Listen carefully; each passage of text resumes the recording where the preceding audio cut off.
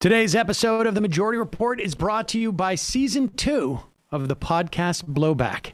It's exclusively available on Stitcher Premium. After a critically acclaimed retelling of the Iraq War, Season 2 of Blowback, co-hosted by Brendan James and Noah Culwin, who was on the other day on this program, is a 10-part account of the unlikely story of the Cuban Revolution. It's a nuclear-tipped showdown between the Kennedy brothers, Fidel Castro, the Soviet Union, the CIA, and the Mafia.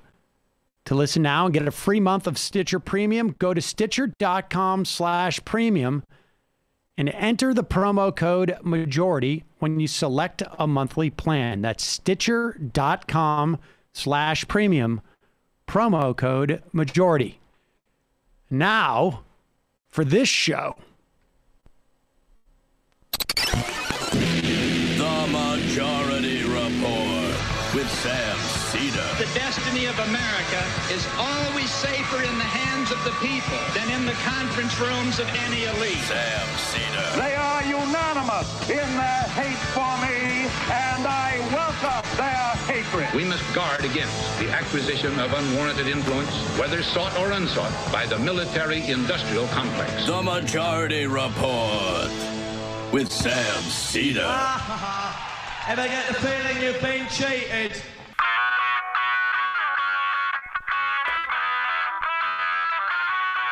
It is Tuesday, May 18th, 2021. My name is Sam Seder. This is the 5-time award-winning Majority Report.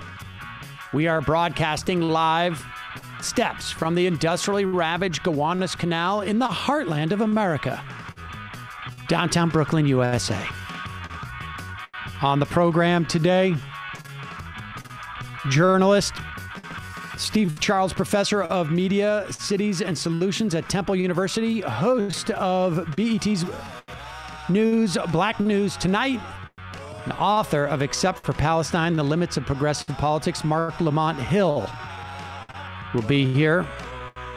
Also on the program today, Joe Biden finally calls for a ceasefire as Israelis continue to pummel Palestinians. Over 200 Palestinian civilians killed, including over 60 children. That's the Supreme Court. Dobbs v. Jackson's women's health could be the case that cripples Roe v. Wade protections. U.S. announces it will ship 20 million additional vaccine doses abroad.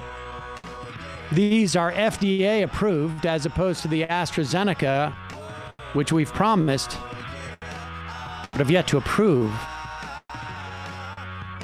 New report, Trump's DOJ tried to force Twitter to reveal the identity of Devin Nunes' cow, that anonymous handle that mocked Devin Nunes.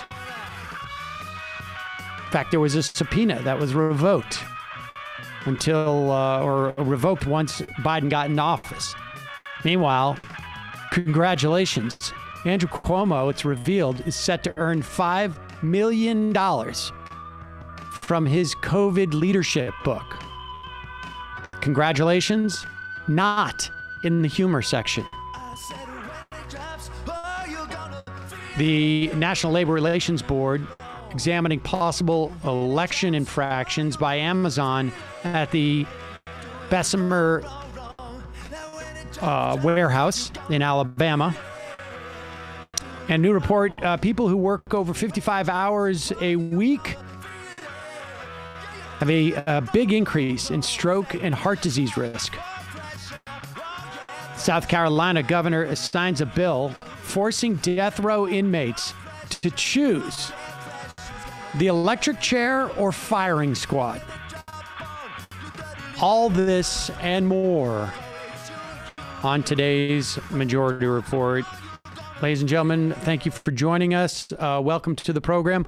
With me, as always, Emma Vigeland. Emma, how are you? I am well. How are you, Sam? I'm good. Just waiting for that one day when you say, like, fair.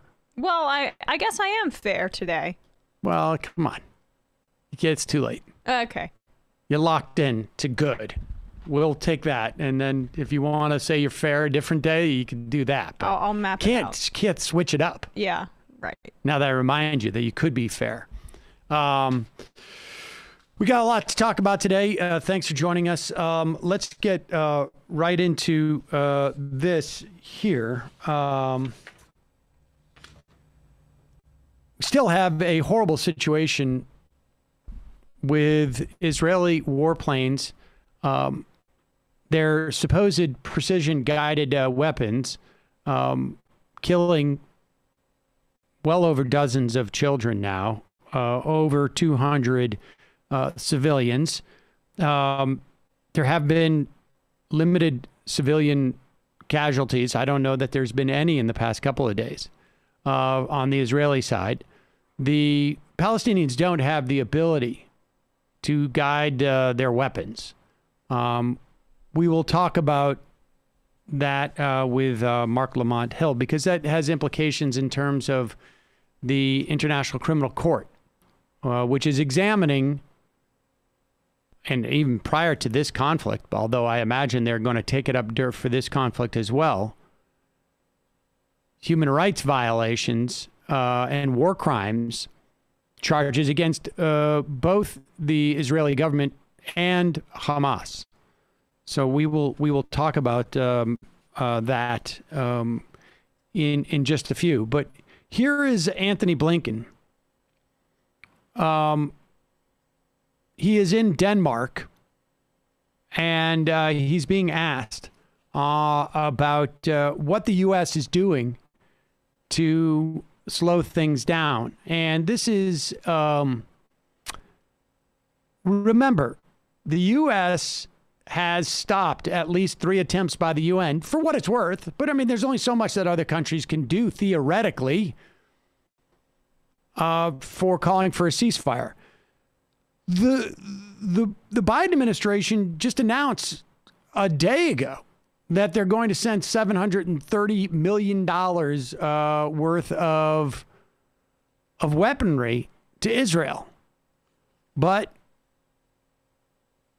here is Anthony Blinken just talking about it as if it's all happening. There's no active role for anybody to take. The United States remains greatly concerned by the violence, by the escalating violence. Hundreds of people killed or injured, including children being pulled from the rubble. We're also alarmed by how journalists and medical personnel have been put at risk. Palestinians and Israelis, like people everywhere, have the right to live in safety and security. This is not an Israeli privilege or a Palestinian privilege. It's a human right. And the current violence has ripped it away. So we've been working intensively behind the scenes to try to bring an end to the conflict. First off, why has it taken over a week for the U.S. government to say that Palestinians have a right to safety and security? To even mention them. To even say the word Palestinian. And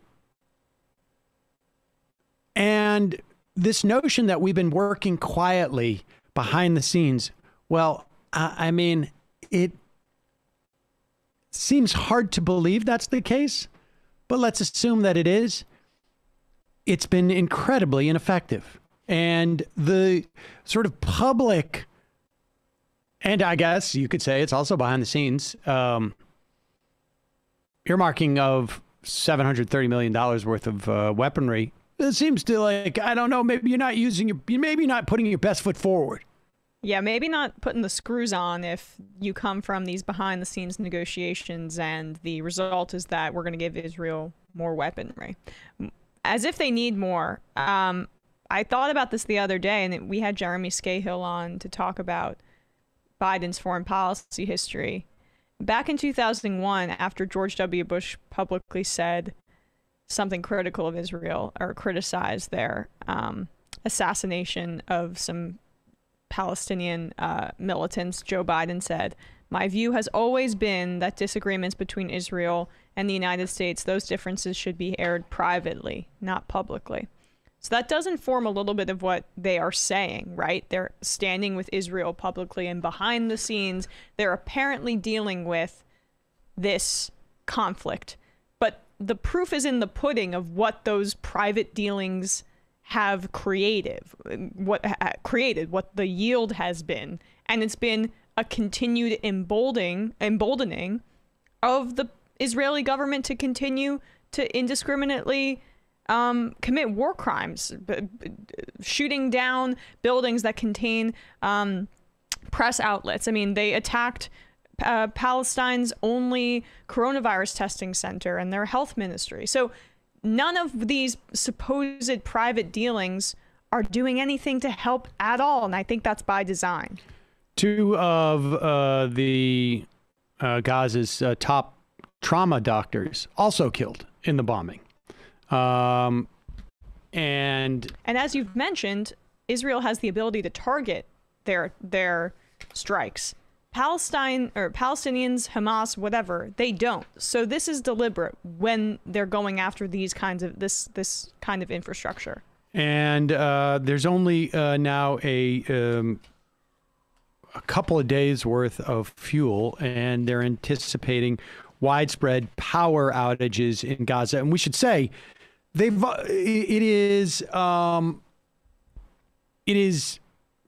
that is normalcy, where they have limited power on any given day. So it's just a horrible situation there. And the Biden administration just seems to be dragging their feet, hoping this whole thing goes away.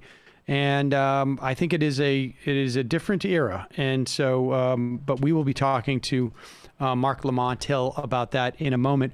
We're going to take a quick break. We'll be right back. And when we do come back, we'll be talking to Mark Lamont Hill, author of Except for Palestine, The Limits of Progressive Politics. Meanwhile, a couple of words from our sponsors today.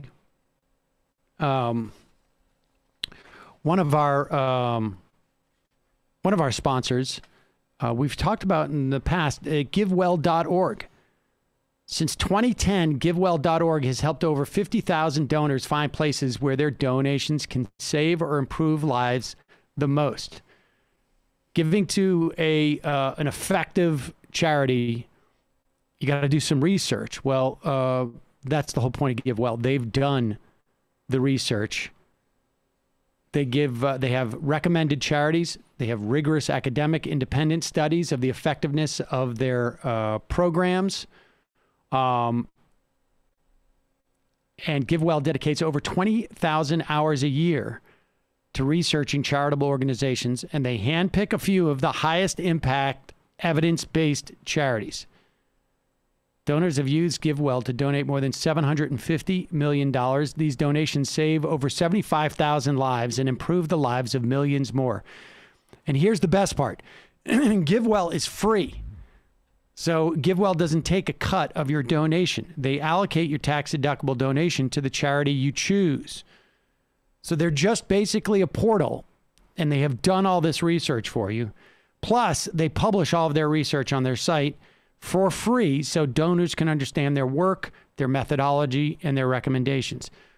For me, there's a couple of charities I found through GiveWell, but the one that I really have been consistently giving to is, and I don't think it's related, although it's the first name, is Give Directly. And they basically, you give them $1, and 87 cents of it, I believe it is, or 83 cents of it, goes directly into the hands of people they're trying to help. And one of the things, there's been a tremendous amount of evidence over the years, particularly during COVID, frankly, that the best way to deal with poverty, including like extreme poverty, is just to give people money. They know how to spend it the best. And so I found Give Directly through there. There's also a couple other charities that I've gone through, but Give Directly has been the one that I've sort of consistently been giving, and I found it through GiveWell. So if you've never donated to GiveWell's recommended charities before, you can have your donation matched up to $1,000 before the end of June, or as long as matching funds last. Just go to givewell.org/majority. pick podcast and the Majority Report at checkout, and they will match you up to $1,000. That's givewell.org/majority. Make sure to select podcast and the Majority Report at checkout and get your donation matched. Also, today's program sponsored by, well, you can tell me what it is. What do I have every morning? Usually in my Jeb cup. Magic Spoon. Magic Spoon. Bingo. Magic Spoon has amazing flavors you love, but without all the bad stuff. 0 grams of sugar. 13 to 14 grams of protein, only 4 net grams of carbs in each serving, only 140 calories a serving.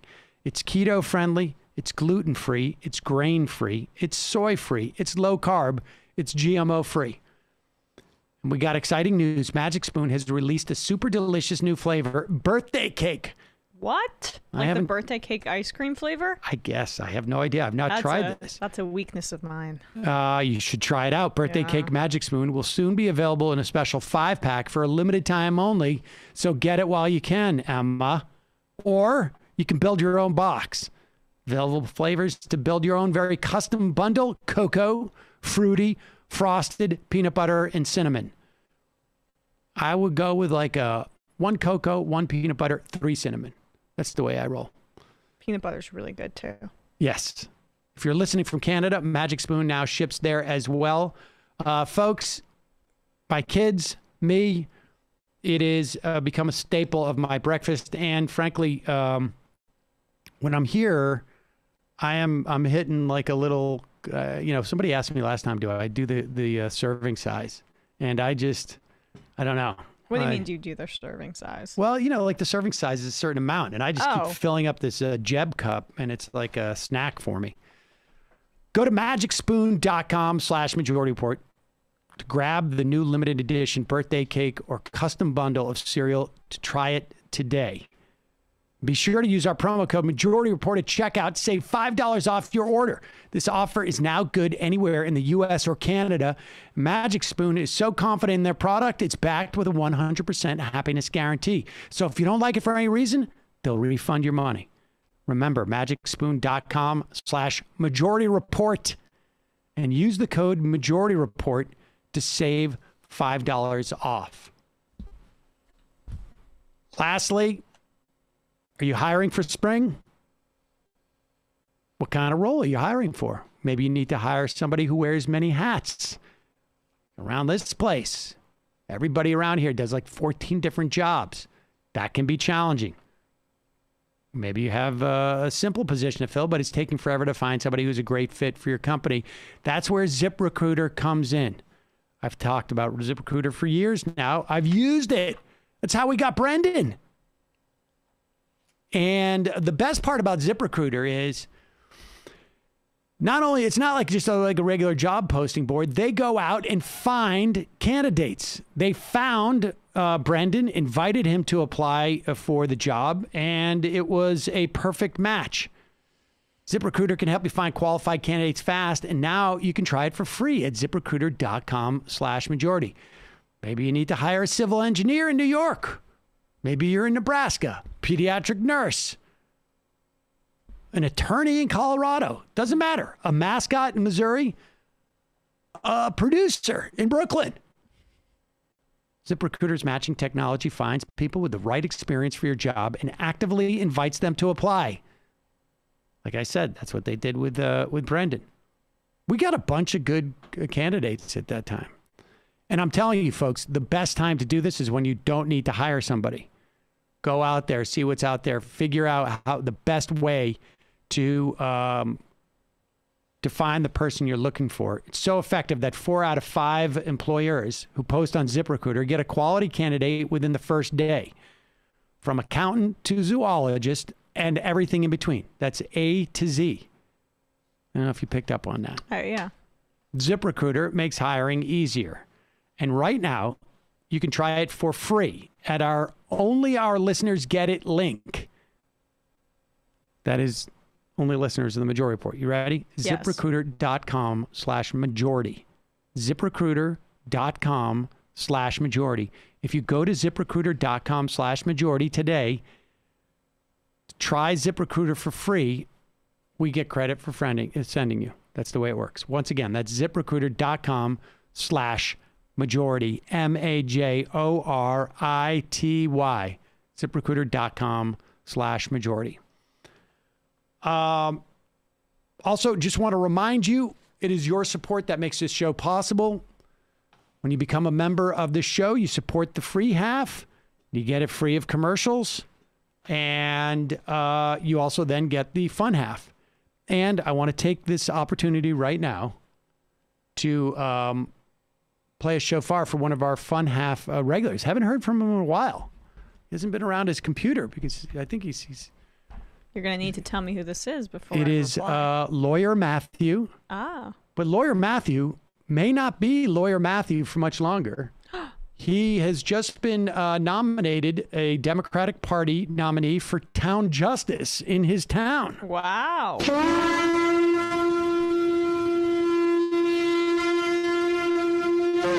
So he could end up being Judge Matthew. We'll see. Justice Matthew. We might do that. All right. Are we waiting on our guest? All right. Let's take a let's play some music for a bit, and we'll be back in just a moment.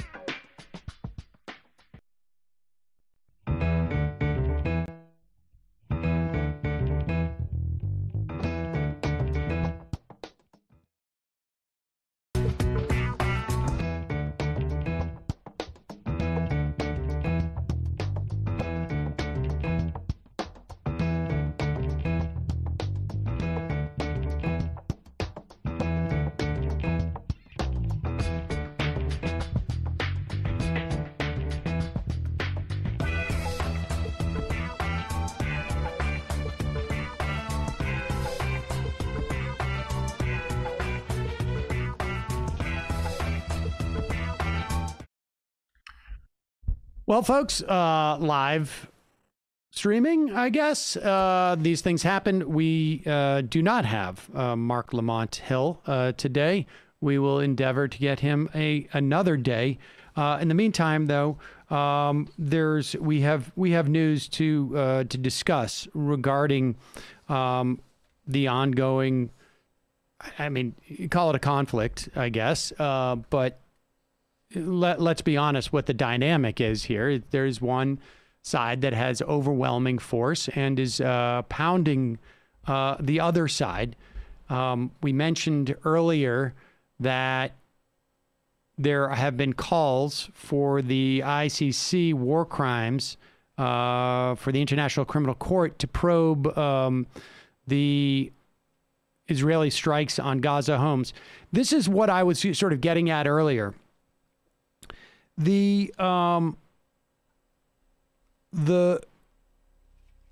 attacks, you are not allowed under international law to have indiscriminate killings of civilians.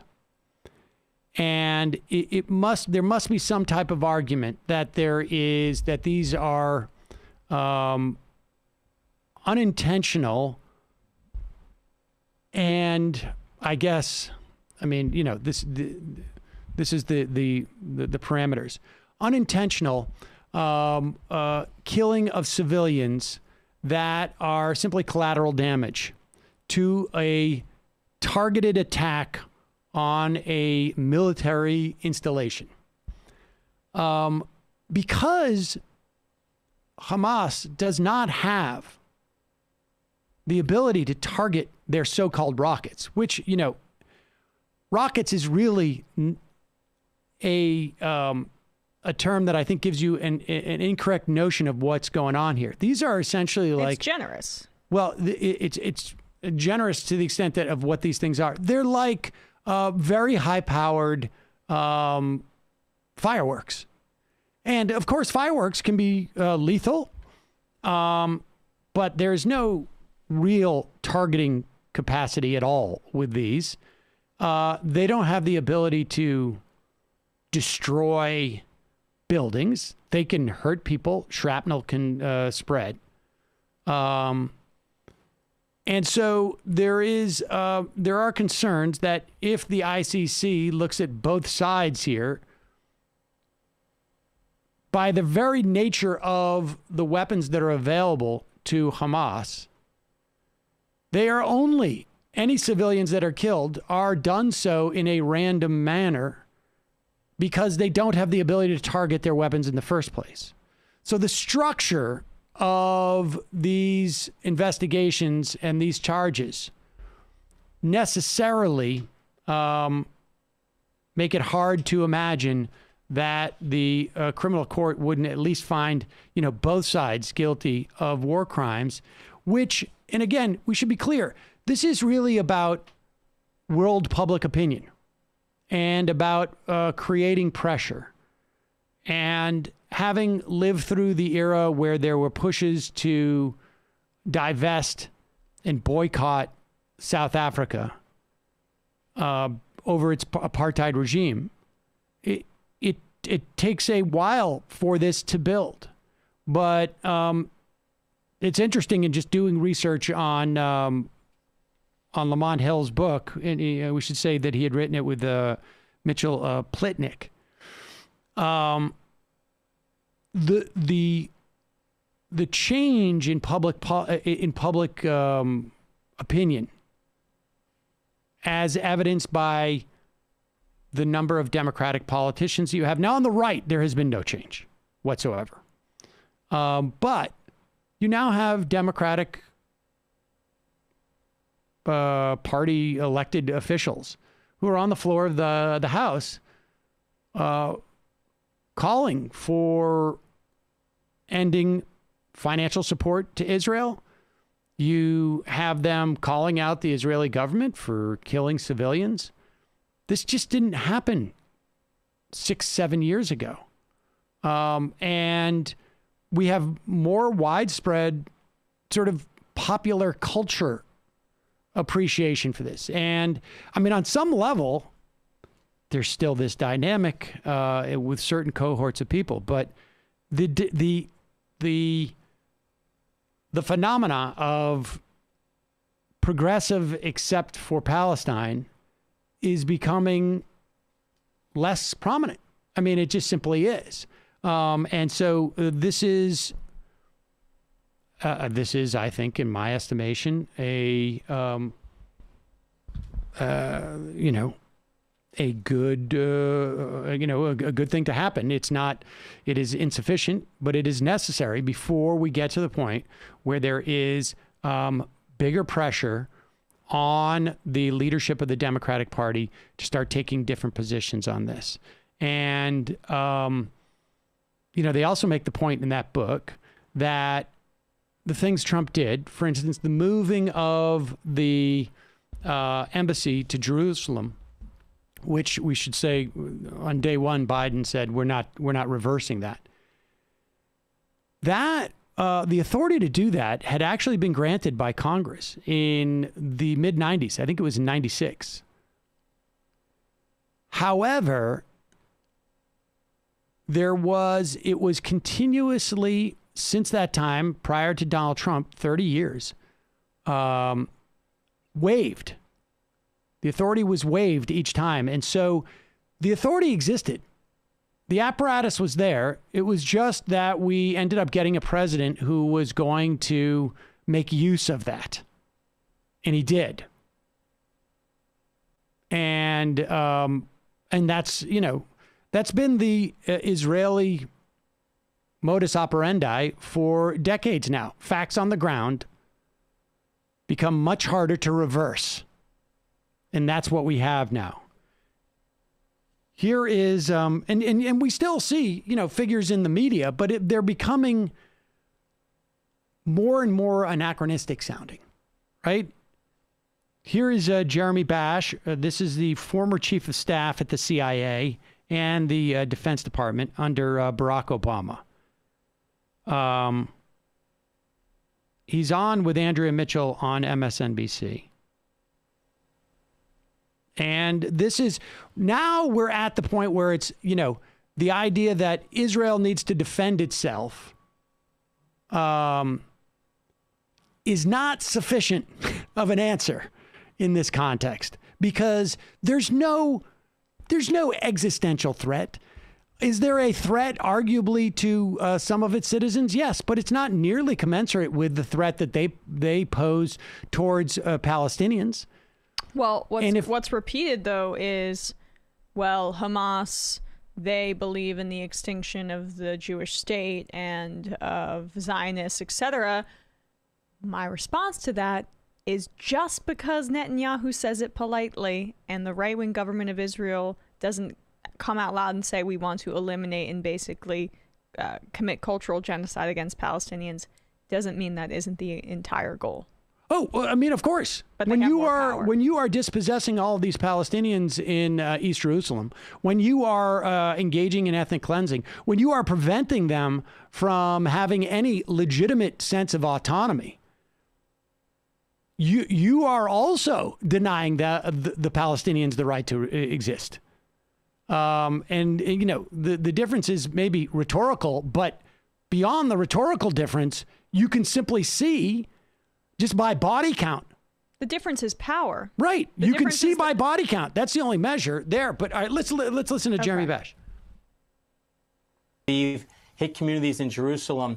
And so for the United States, I think the priority is to get pressure on Hamas to stop the rocket attacks. Of course, no one wants to see the loss of life, and the heartbreaking images from Gaza are terrible to watch, but we got to make clear in terms of our values, in terms of our morals, that the people who bear the responsibility for this are the Hamas terrorists who put rockets in kindergartens, in hospitals, under civilian places like apartment buildings. And that is the moral outrage that should come from Capitol Hill, from the UN, and from the West.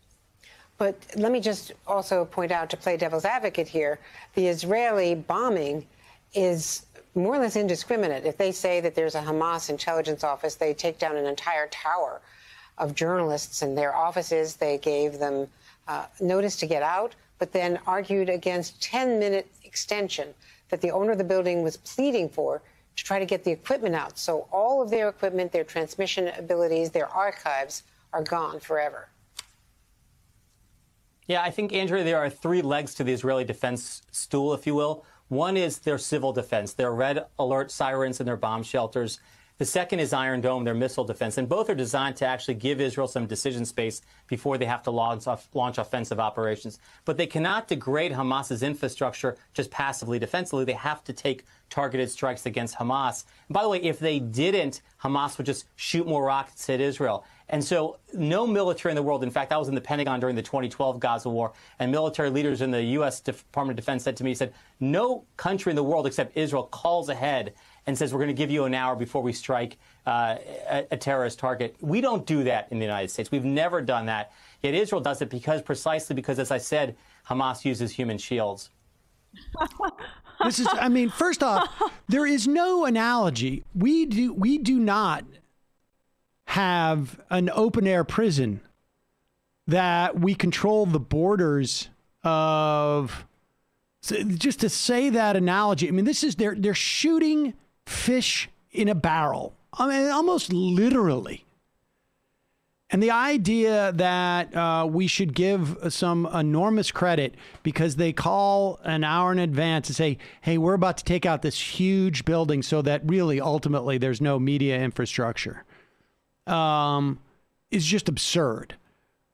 But it's also just absurd that Andrea Mitchell can only come up with, well, what about this media? Like, okay, I mean, let's be clear what Israel's doing. Israel does not want images of the killing of all the children, does not want images of the killing of all the children to be broadcast on the news. And so the idea that, like, you know, the only way for Israel to defend itself is to kill all these civilians. It is just, first of all, it is not, it's just absolutely, utterly bizarre. If you want to protect your citizens, how about not unjustly dispossessing and engaging in ethnic cleansing?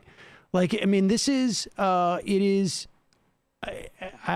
it's disturbing that there are people listening to that and actually buying what Jeremy Bash is saying.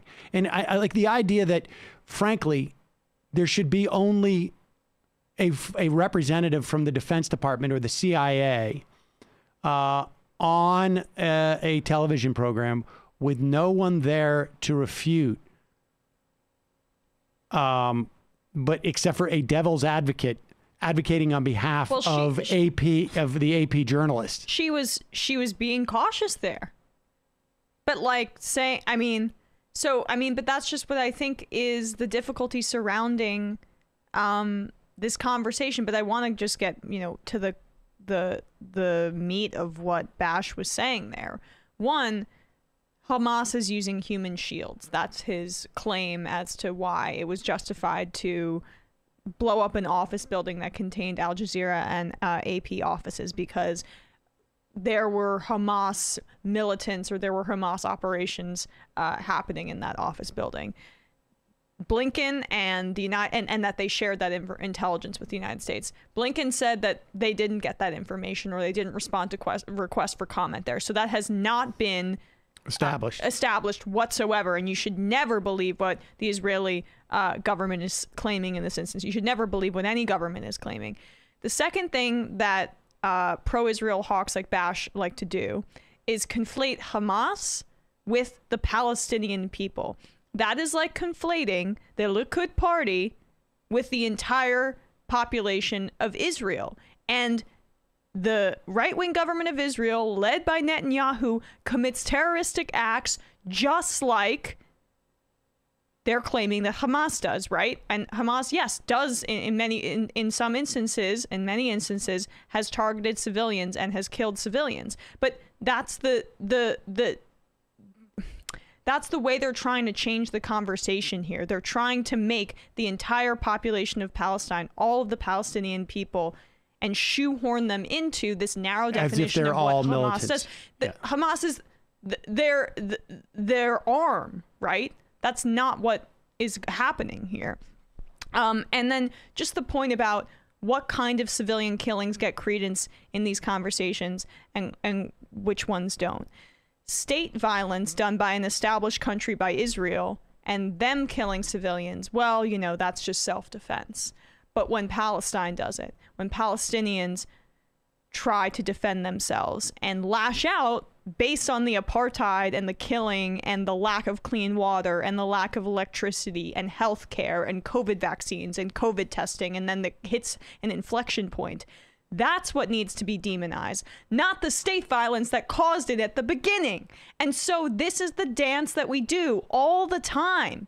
And it's such a shallow, hawkish, racist assumption that just follows power, because Israel has the power, Israel has the money, so their violence and their murder is way more legitimate and justified. And that's what the cycle of this conversation is. And it's maddening. The other thing that journalists, I think, should demand in this type of situation, when there is a claim that there was Hamas assets there, like exactly what are we talking about? Right? I mean, like they are attempting to paint this picture that like they had some type of, howitzer on the 15th floor and they were firing out of this building.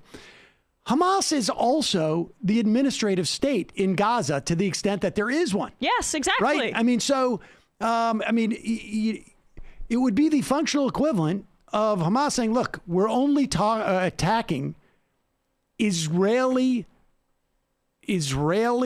not the people, but the governmental apparatus, which is why we hit that bus stop, right? That bus is an Israeli government bus. I mean, they need to be more explicit so that we and the world can make an assessment as to whether that warranted the death of the trauma doctors, or whether that warranted the death of civilian children. I'm going to tell you right now, I don't know what it is that would warrant it in my mind, but they don't even bring up that equation. They obscure that by this sort of like you say, this vague notion of Hamas. As soon as they say Hamas, it's a terrorist cell that's there, as opposed to like, well, maybe they had, I don't know, like the phone system to the extent that it worked was, working out of there. Maybe parts of the internet apparatus were working. I don't know. But we're not allowed to know, because if we knew, and by we, I mean just to the general population, they'd be like, wait a second, that doesn't make any sense at all. And that is a failure of, and frankly, let's be honest, certainly not just a function of MSNBC. I mean, Mark Lamont Hill was fired from CNN for a speech he gave, not even on CNN. Yep. And, Wolf Blitzer used to work for AIPAC. There is a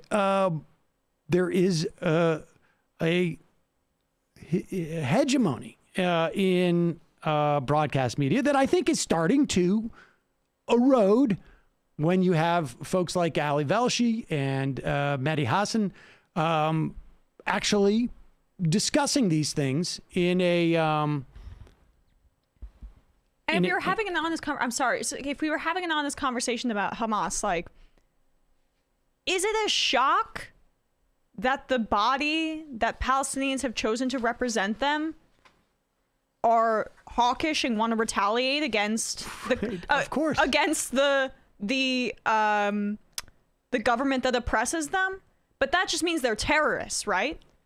Like, there's not even an attempt at a shallow understanding of what happens when you oppress a people for decades and decades, and then they try to create their own leadership. And then this is what happens. And there's no fundamental difference between there's no actual value difference in the bodies that are, I should say in terms of just like one life killed by the Israeli government versus one life killed by Hamas, right? But the devaluation of the bodies killed by the Israeli government is based on that notion of power or lack thereof, and racism and Islamophobia, even though, of course, not all Palestinians are Muslim, but that is at the root of a lot of it. And it's just... Yeah. Here is Representative Elisa Slotkin. She is a Democratic Congresswoman from Michigan, I believe, right? And she... New York. Oh, Elise Slotkin. Sorry. Yep. Yes. and she's a former CIA Middle East analyst. And this is she's on with Poppy Harlow on CNN. I'd like to change topics, if I could, Congresswoman, before you go, and ask you about the ongoing violence between Israeli forces and Hamas, and what has come out of a number of progressives within your party that would like to hear the Biden administration speak more forcefully against Israel than it has. And I thought it was notable that the Secretary of State, Anthony Blinken, just a few hours ago reiterated Israel's right to defend itself, as the U.S. has always said. But he went on to say, I believe Israel as a democracy has an extra burden to do everything possible to avoid civilian casualties.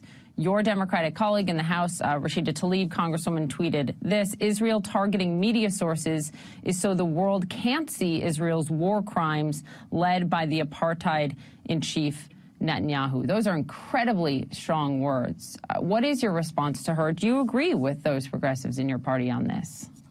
Well, listen, I mean, I don't think anyone likes to see what's going on their televisions. It's devastating right now. And I'm literally getting texts and messages from people saying, please make sure that there's awareness on what's going on here, frankly, on both sides of the issue.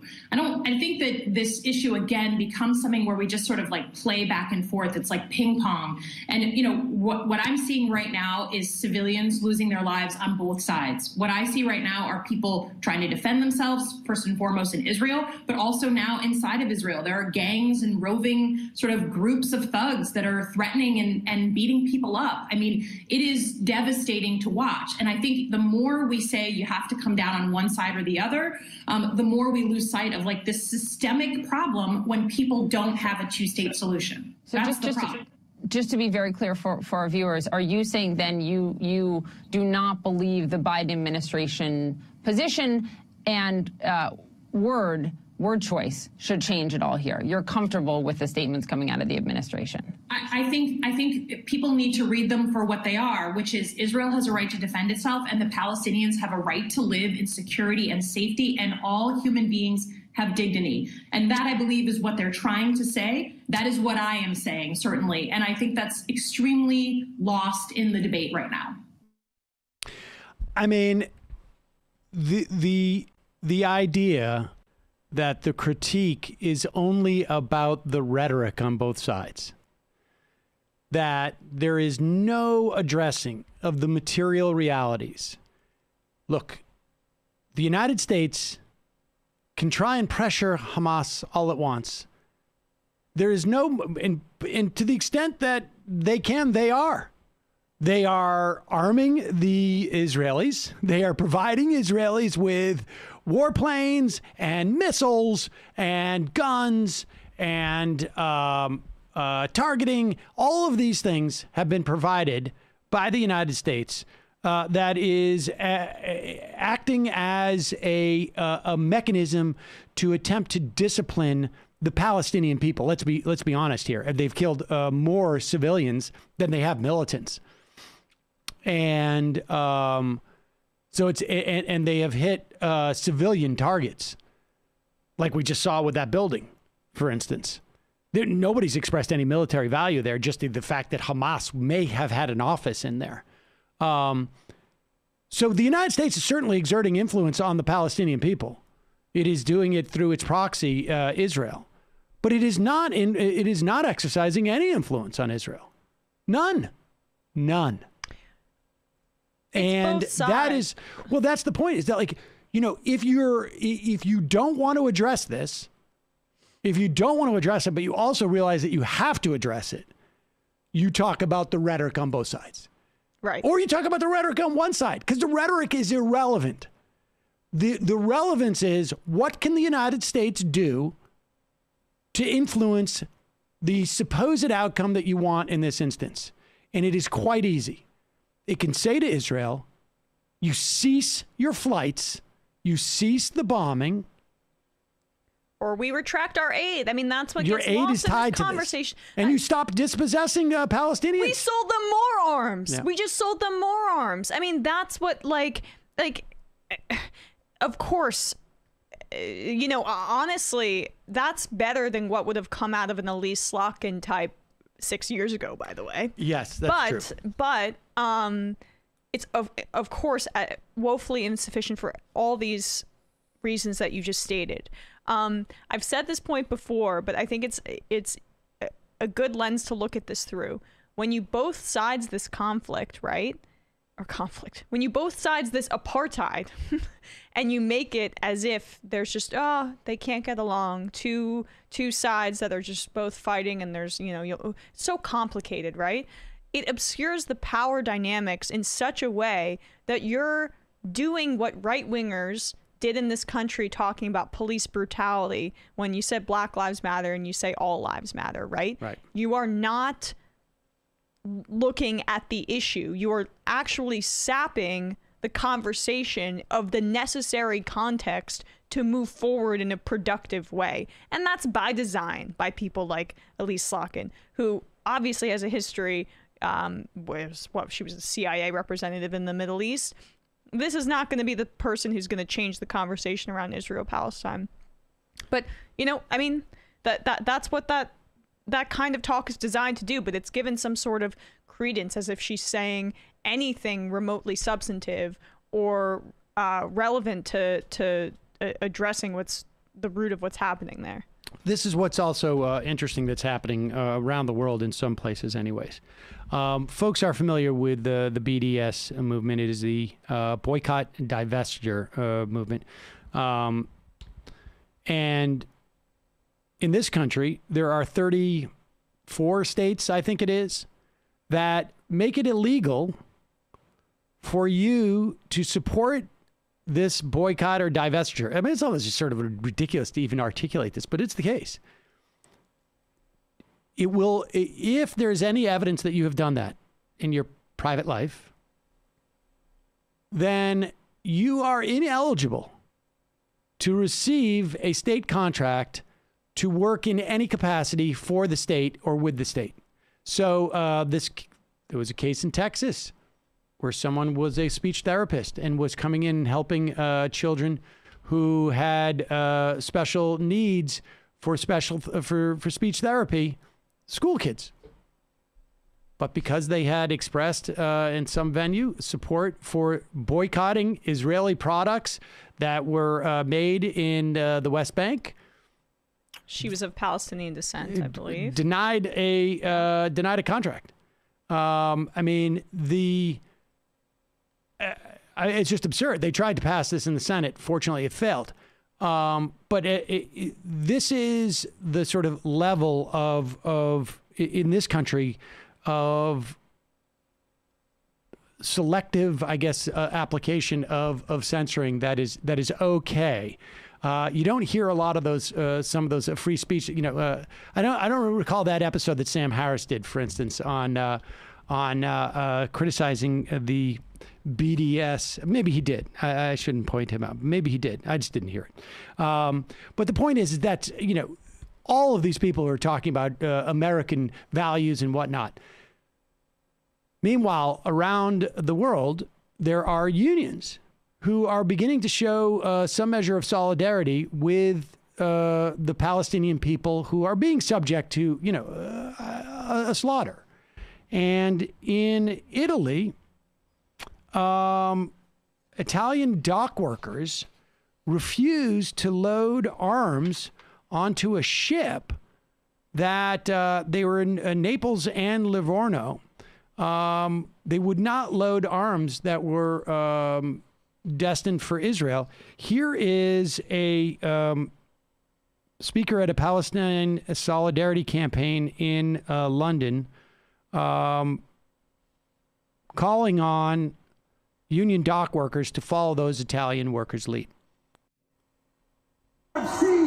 We have seen the call responded to by dock workers in Italy. They have refused to load weapons due for Israel onto ships to use against Palestinians. I am calling to all of the unions in this country. The dock workers refuse to load the weapons. I am calling to the people that work in the factories. You have 10 different sites for Elbit Systems, the Israeli arms company in this country. Refuse to build those weapons of war.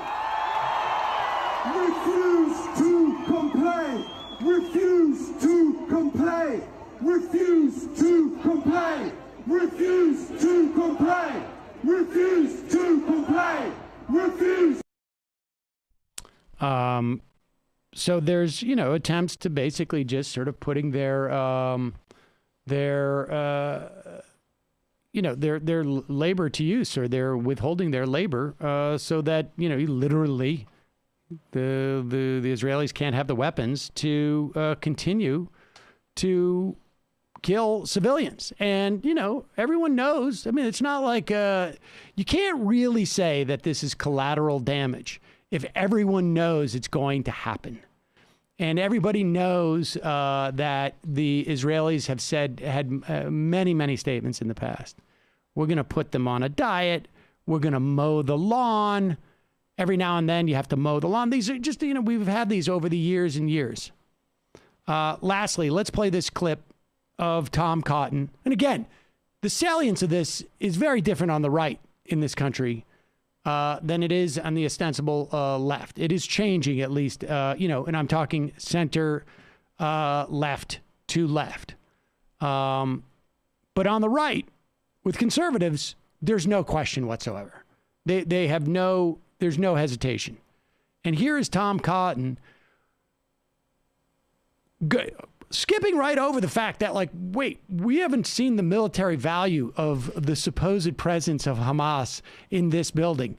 He's skipping right over that to actually demonizing the other people who were in the building. Why is the Associated Press sharing a building with Hamas? Surely these intrepid reporters knew who their neighbors were. Did they knowingly allow themselves to be used as human shields by a U.S.-designated terrorist organization? Did the AP pull its punches and decline to report for years on Hamas's misdeeds? I submit that the AP has some uncomfortable questions to answer. This is Alex Jones stuff. Was the AP aware that Hamas was in Gaza? Did they ever report that Hamas was in Gaza? I don't know. I would think that they were just there to... Why isn't the AP sending coordinates for every bombing run that the Israelis are going to do? They were covering traffic in Gaza. I thought that was really what the whole purpose of what the AP was there, not anything about the governmental structure there. The idea that journalists are there to be human shields for terrorists. Those are some brave journalists. Right. You're really going full on. My point is, one, okay, the U.S. designates Hamas a terrorist organization. I give zero credence to what the United States says in this conflict, by the way. But, take that point, say what you will with that, right? What Tom Cotton is trying to engender is more vile hatred of the press as essentially terrorist defenders. Take that step further. It's a twofer, yeah. It's a twofer. But this goes back to why he's one of the most dangerous people in our government. Top 3, I would say, right now, at least. He's got real fascist tendencies. Yep. Harvard educated, but very worried about the elite. I'm really impressed by those AP reporters, though, putting their bodies on the line like that, going undercover, covering for Hamas. My estimation of that organization has gone up a lot. They get some extra bonus pay for that. We're going to take a quick break. When we come back, we're going to change topics a little bit. We'll talk a little bit about this case, Dobbs v. Jackson's Women's Health, which is going to have could have serious implications for a woman's right to choose in this country. We'll be right back after this.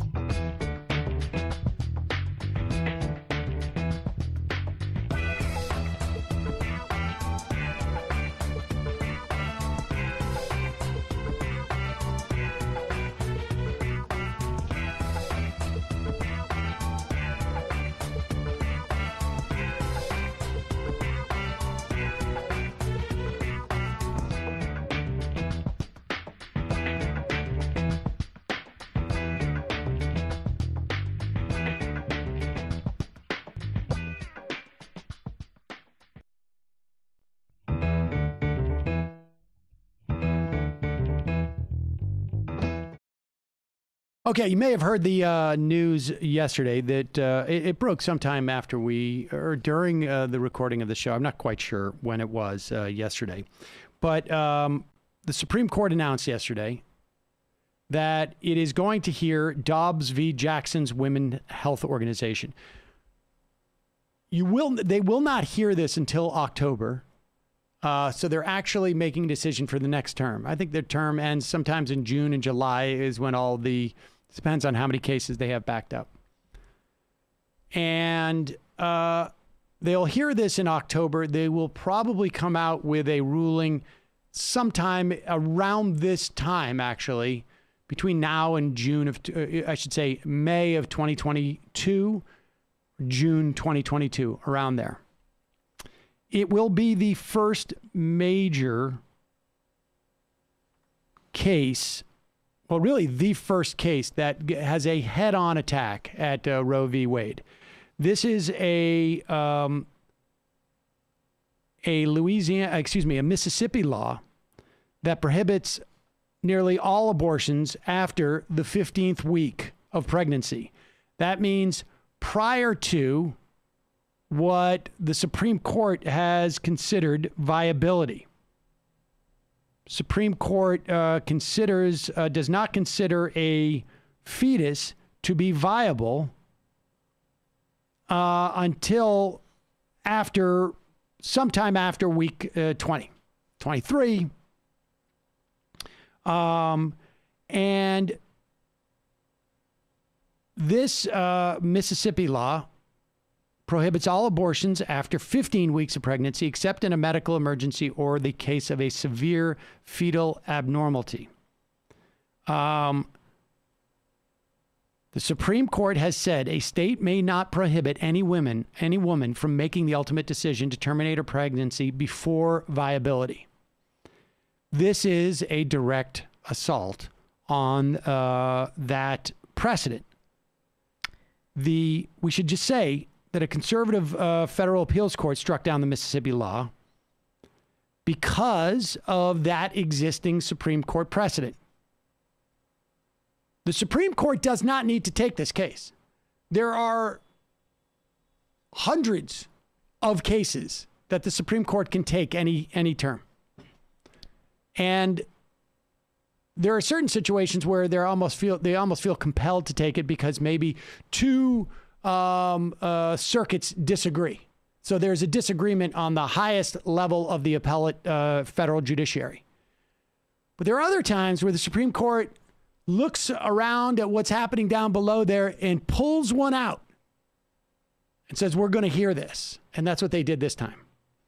Now, the last law that came up, the last case about Supreme Court, was a Louisiana law that was what is known as a trap law. These are targeted restrictions on abortion providers. And that is basically when they say, like, okay, you can't provide abortions unless you have a 30-foot ceiling in the facility and where you're providing those abortions. Where it's a law that's like clearly has nothing to do with anything other than to restrict abortions. They struck down a Texas law about 3 or 4 years ago, a trap law. When they heard this Louisiana law, John Roberts basically said, and then remember, the Supreme Court at that time was 5-4. John Roberts basically said, look, it's too close to the Texas law. Just by the principle of respecting precedent, we're going to reject, or I'm going to vote to find that this is unconstitutional, this trap law. But that was a couple of years ago. John Roberts has always signaled he wants to do this. And now you have Amy Coney Barrett on the Supreme Court, and John Roberts has a free pass. He can vote with the so-called liberal wing of the justices. So Amy Coney Barrett's been getting a bunch of heat there were other opportunities for the Supreme Court to take up cases that challenge Roe v. Wade. And the right-wing anti-abortion, anti-choice groups had been pounding the table, being like, what did we lobby to get you onto the Supreme Court for, Amy Coney Barrett, right? This was supposed to be our issue here. And so now she's essentially caved to that, and it seems like they're going to... But this was always her inclination. I don't think cave was really the word. I think what it is more... I agree, but I mean, well, I think she wanted to initially do this, but I think there is some trepidation, even by the most conservative Supreme Court justices, to touch this. This shows that she eventually now decided, okay, this is safe to rule on. The reporting is that John Roberts, in the first year that Brett Kavanaugh was on the Supreme Court, made sure that they weren't going to take any cases that were particularly controversial because he wanted to give Kavanaugh an opportunity to sort of settle in. Sounds kind of political. Oh, yes. No. I mean, you talk to any expert on the Supreme Court, it's very political. There's no doubt in my mind that Roberts did not want to have a case come up this year. Remember, if you take this case in November, after Amy Coney Barrett's on, any case, you take it in December, it could be resolved this term. Yeah. John Roberts, very conscious of his legacy as the Chief Justice. There's no doubt in my mind that it was expressed at one point, let's give it a cooling down period. Let's not make it like the court is simply a political vehicle. However, Ian Millhiser has reported on Brett Kavanaugh. He had a piece that came out today. There was a couple of rulings that Brett Kavanaugh has written. One was about children, whether they can, minors can go to prison for life. That's Jones v. Mississippi. There was another case, Edwards v. Vinoy, which dealt with this change and whether it was retroactive. The point being that there were two precedents involved in this case that Kavanaugh just basically blew through. Right. And the way that Supreme Court justices work is they use different cases to build different rubrics of future decisions. So this case will show how we can go about overruling precedent in this way. That case will show how we can go about overruling precedent in that way. And so when we come to a case that is very controversial and we're going to overrule precedent, we're not taking this methodology for the first time. We have already created a precedent of overruling precedent. Yes. And that's what's happening. And the point, too, about this is that this Mississippi law was not their first attempt to get the Supreme Court to take this up, right? There have been a variety of Republican state legislatures that have passed similarly restrictive laws that are illegal, and they were doing so so they would get to the Supreme Court. They've finally broken through. Yep. And so this is going to come up in the spring of 2022. And we'll probably hear oral arguments sometime around in October of next year. And, this was to be expected. I mean, this was one of the greatest dangers of Donald Trump being president was what he did with the judiciary, and he did it. It was predictable, and it is sad. But that is our time for today. We will be back tomorrow with more. Until then, if you're watching us on Peacock, we will see you then. And for those of you who are not watching us on Peacock, we will see you now. We're going to be joined in the fun half by Nomiki Konst of the Nomiki Konst Show. Whoa. Nomi will be here soon. Just a reminder, it's your support that makes this show possible. You can become a member at jointhemajorityreport.com. jointhemajorityreport.com. Also, don't forget, justcoffee.coop, fair trade coffee, tea, or chocolate. Use the coupon code majority, get 10% off. Oh, did you see that when you came in? No. Yeah, somebody sent me a Japanese Floby. Oh. Yep. I don't even see what you're pointing to. Oh, it's on the couch? Yeah, it's a Japanese Floby. Maybe I'll bring it up. Maybe I'll show it in a second. I'll go grab it. Are you going to film yourself cutting your hair on the... Well, I don't know. I'm starting to like my hair long. I don't know if I'm going to... But you can also cut the hair of a dog. So that's on the picture of the box. Okay, well, yeah. I mean... Ronald Reagan sent me that. Of course he did. Yeah. Well, you don't have a dog to cut. No, but I may get a dog hair. just to cut the hair with the Flowbee. But the point is... I don't know what the point of that was. I don't know why I brought that up. But justcoffee.coop, fair trade coffee, tea, or chocolate. Use the coupon code majority, get 10% off. Don't forget the AM Quickie, folks. Check that out as well. Where's Nomi? Let's bring her in.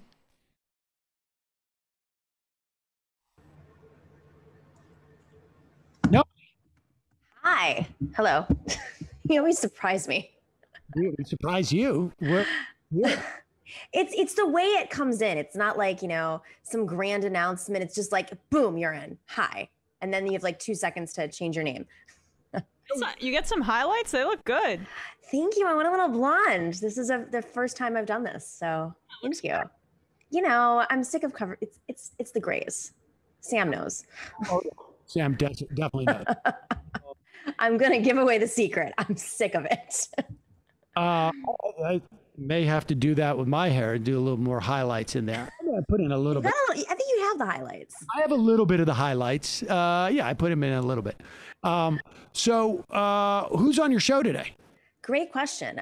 So this is an interesting show today. We have Napoleon DeLegend and Joshua Kahn Russell are on for our panel, and then Craig Unger, who is the author of American Compromat. I know I'm going to get a lot from people about this, but oh well. How the KGB cultivated Donald Trump and related tales of sex, greed, power, and treachery. I think it's very juicy. I'm excited for this one. It's like reminiscing on old times. There you go. I'm really interested in this, just how corrupt Bill Barr was during this era. This latest report, we'll talk about that, about him. The DOJ going to Twitter and trying to name of Devin Nunes's cow Twitter handle. That to me, I find stunning. But Matt, what's happening in the Matt Leckian universe? Yeah, 2 pieces of content last night. Derek Davison, David Griscom, and I talked about Joe Biden's foreign policy. That's released for patrons only, so patreon.com/leftreckoning if you want that. Derek is one of the best eyes on foreign policy there is. And also last night, I Twitch streamed Rocket League. I did pretty well, I must say. Scored quite a few goals, including an overtime game winner. Is that a soccer game? It's like a soccer game, but instead of playing with a guy, you play with a little like remote control car. And it's like Demolition Derby, but with soccer goals in a giant like Thunderdome. Yeah, it's a lot like, but like hockey people keep telling me like hockey terms, like I can't even remember them, but I never played hockey, but I'm learning it pretty well. It's what do you mean? Pretty impressive. Hockey terms like you score. No, like stay in your lane, or that's not it, but like it's the equivalent of that. The offense. Dump and chase. Fill the gaps, I think is what it was said. Tim Hortons. All right.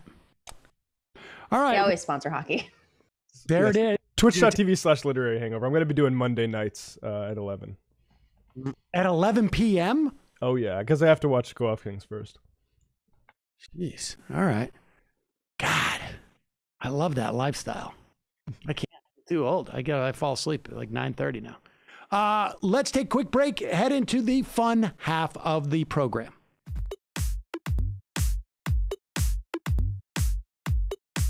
Left is best.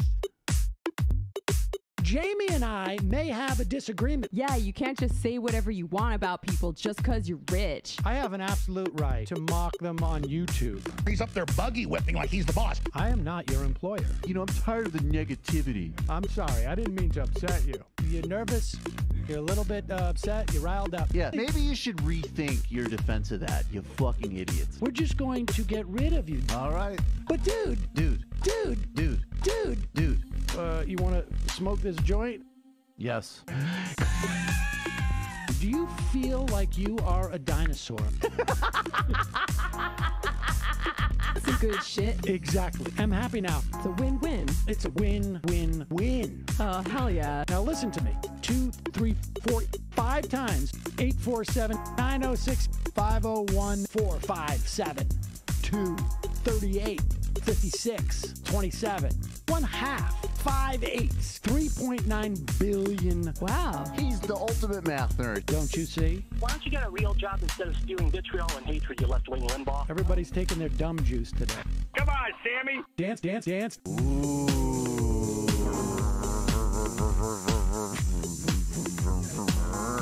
Rand Paul. I had my first post-coital scene with a woman. I'm hoping to add more moves to my repertoire. All I have is the dip and the swirl. Fine, we can double dip. Yes, this is a perfect moment. No. Wait, what? You make under $1 million a year. You're scum. You're nothing. Excuse me? Fuck you, you fucking liberal elite. I think you belong in jail. Thank you for saying that, Sam. You're a horrible, despicable person. All right, gonna take a quick break. I want to take a moment to talk to some of the libertarians out there. Take whatever vehicle you want to drive to the library. What you're talking about is jibber jabber. Classic. I'm feeling more chill already. Good. Donald Trump can kiss all of our asses. Hey, Sam. Hey, Andy. You guys ready to do some evil? Hitler was such an idiot. That guy might be a Nazi. Agreed. No. Death to America. You. Yes. Wow. Wow, that's weird. No way. Unbelievable. This guy's got a really good hook. Throw our hands up. Ooh. Wow. But Sam, I gotta get off. No worries. Let's. I want to just flesh this out a little bit. I mean, look, it's a free speech issue. If you don't like me, Hey, shut up. Thank you for calling into the Majority Report. Sam will be with you shortly. So here it is. Just going to show this. This is my Japanese Floby. I don't know what it's called because I don't speak Japanese. Put the pictures of the users closer to the camera. Oh, can you see that? Yeah. Siri, how do you say Floby in Japanese?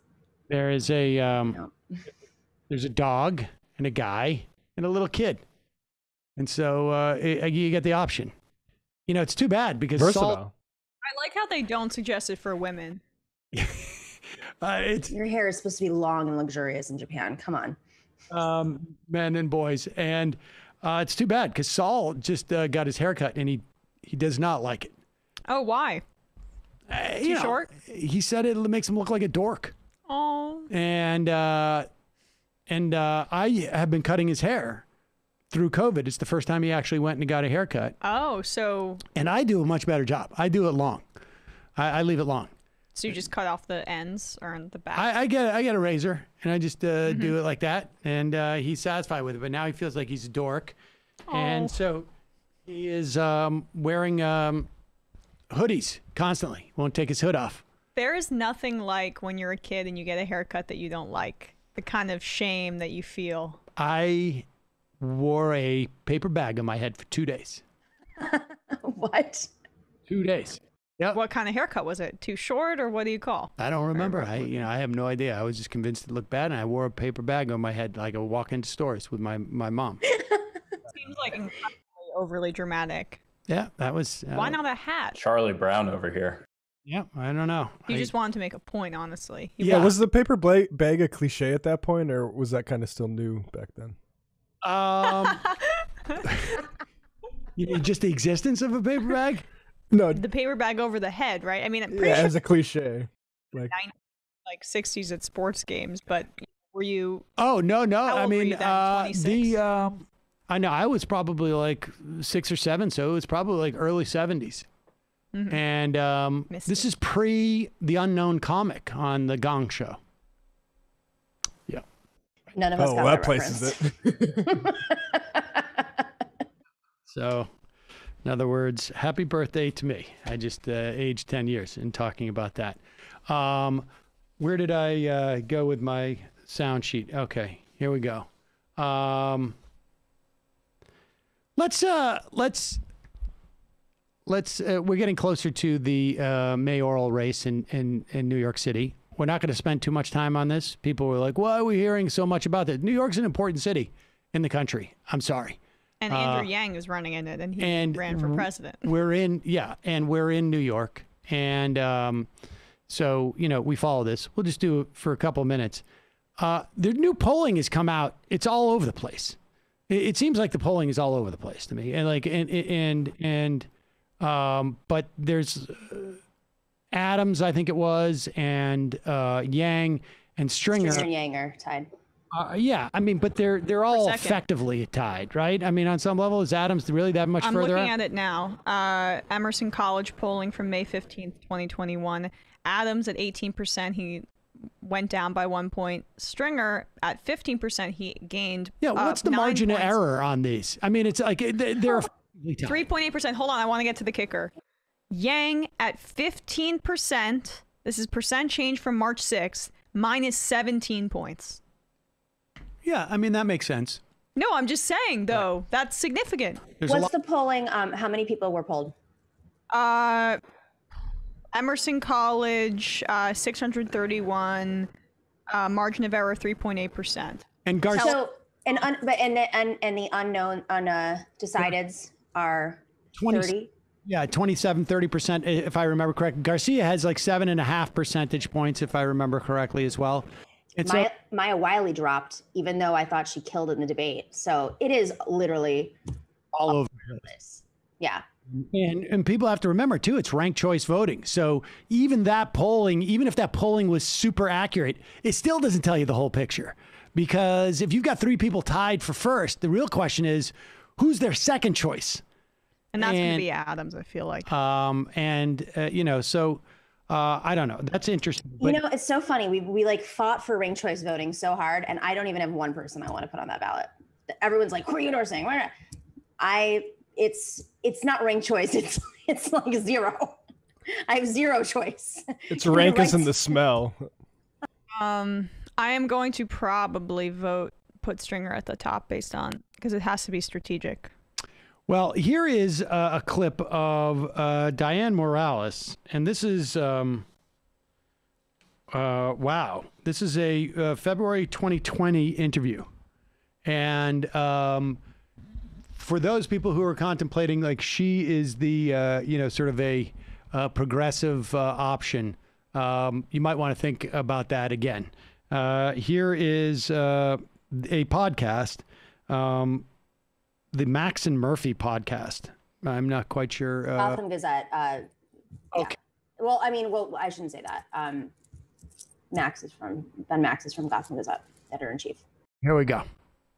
For Democratic voters that you're going to be trying to appeal to, can you give folks an early sense of sort of where you fall in this supposedly big tent party? Are there ways that you talk about what kind of Democrat you are? Should people know who you're supporting in the presidential race? Are there some markers you can give folks? Yeah, I've been asked that question a couple of times, and I've been really resistant to the label, mostly because I don't check all the boxes in any one lane. Mm-hmm. I think, people have tended to want to lump me in the sort of progressive or the democratic socialist, but then we talk about schools, and we talk about school choice, and then they go, oh, maybe not, right? Because I am a strong believer in school choice, and that's definitely a much longer conversation that I'd love to be able to unpack. But so I don't fall neatly into any one category, I don't think, and I'm hoping that that's actually going to be pretty appealing to New Yorkers. Just quickly on that, do you have a favorite in the Democratic presidential primary? I am honestly going to vote for whoever the candidate is, the nominee is, and I haven't quite made up my mind yet. And were you a supporter of Governor Cuomo or Cynthia Nixon in 2018? That's a good question. I think I voted for Cuomo. Okay, sheepishly. Final question from Jared. She didn't seem too interested in who is governor. That's sort of a weird position to take 18 months out from being the mayor. And incidentally, school choice. I mean, I'm for school choice in the sense that, like, if you, when you apply to middle school in New York or high school, you rank the choices that you have. You look at different schools and you say, I'd like to go to that one or that one. But that's not what she means. What she means is privatization. She means privatization through charters, and that's what she says when she says school choice. Which everywhere is conservative, but in New York has been a battleground between the Cuomo and Bloomberg types and pretty much everybody else. Like, on the scale of New York City elected officials, those who support school choice are the Eric Adamses of the world. They're the far right of because there's no Republican Party in New York City. So let's just say, like, it's the supposed progressive institutions and, like, the Democrats who are all for privatization, all for business coming in, all for real estate developers, all for cops. And so, in other words, when Ken Langone has a briefcase full of money, he'll go visit Andrew Cuomo, and then all of a sudden Andrew Cuomo becomes a huge fan of charter schools. That's basically how that works. Ken Langone being a Republican. Let's just also make that clear. And so, but that is... that's bound to hurt Dianne Morales as well. And Garcia just got, I guess, endorsements from, like, the Times and somebody else, right? Recently. So yeah, Daily News, yeah. The Daily News and New York Times. What I think that is I think it's like a weird. I could be wrong about this, but because of ranked choice voting, I think people. So Eric Adams has a problem with people, like people in institutions, journalists. He has rubbed a lot of folks the wrong way. He has his own little machine, but yet he is obviously polling much higher. So you think to yourself, this is the Brooklyn borough president. He has extraordinary name recognition at a moment where the city is having, a security, whatever. I don't agree with it, but, like, you'd think that, like, being a former cop who was beaten by the cops, wanted to reform the police force, that he would have caught fire earlier because he does have management experience. And it just shows, I think, that he's much, much, much weaker. And the New York Times, which I feel like they wanted to send the signal out there that you have to get somebody who has management experience when the city is in a total downward spiral. I don't think that they think Catherine Garcia is going to win. I think it's more like, hint, hint, nudge, nudge. This is the case for these other people that we really don't want to endorse for other reasons. Scott Stringer, Eric Adams. I could be wrong about that.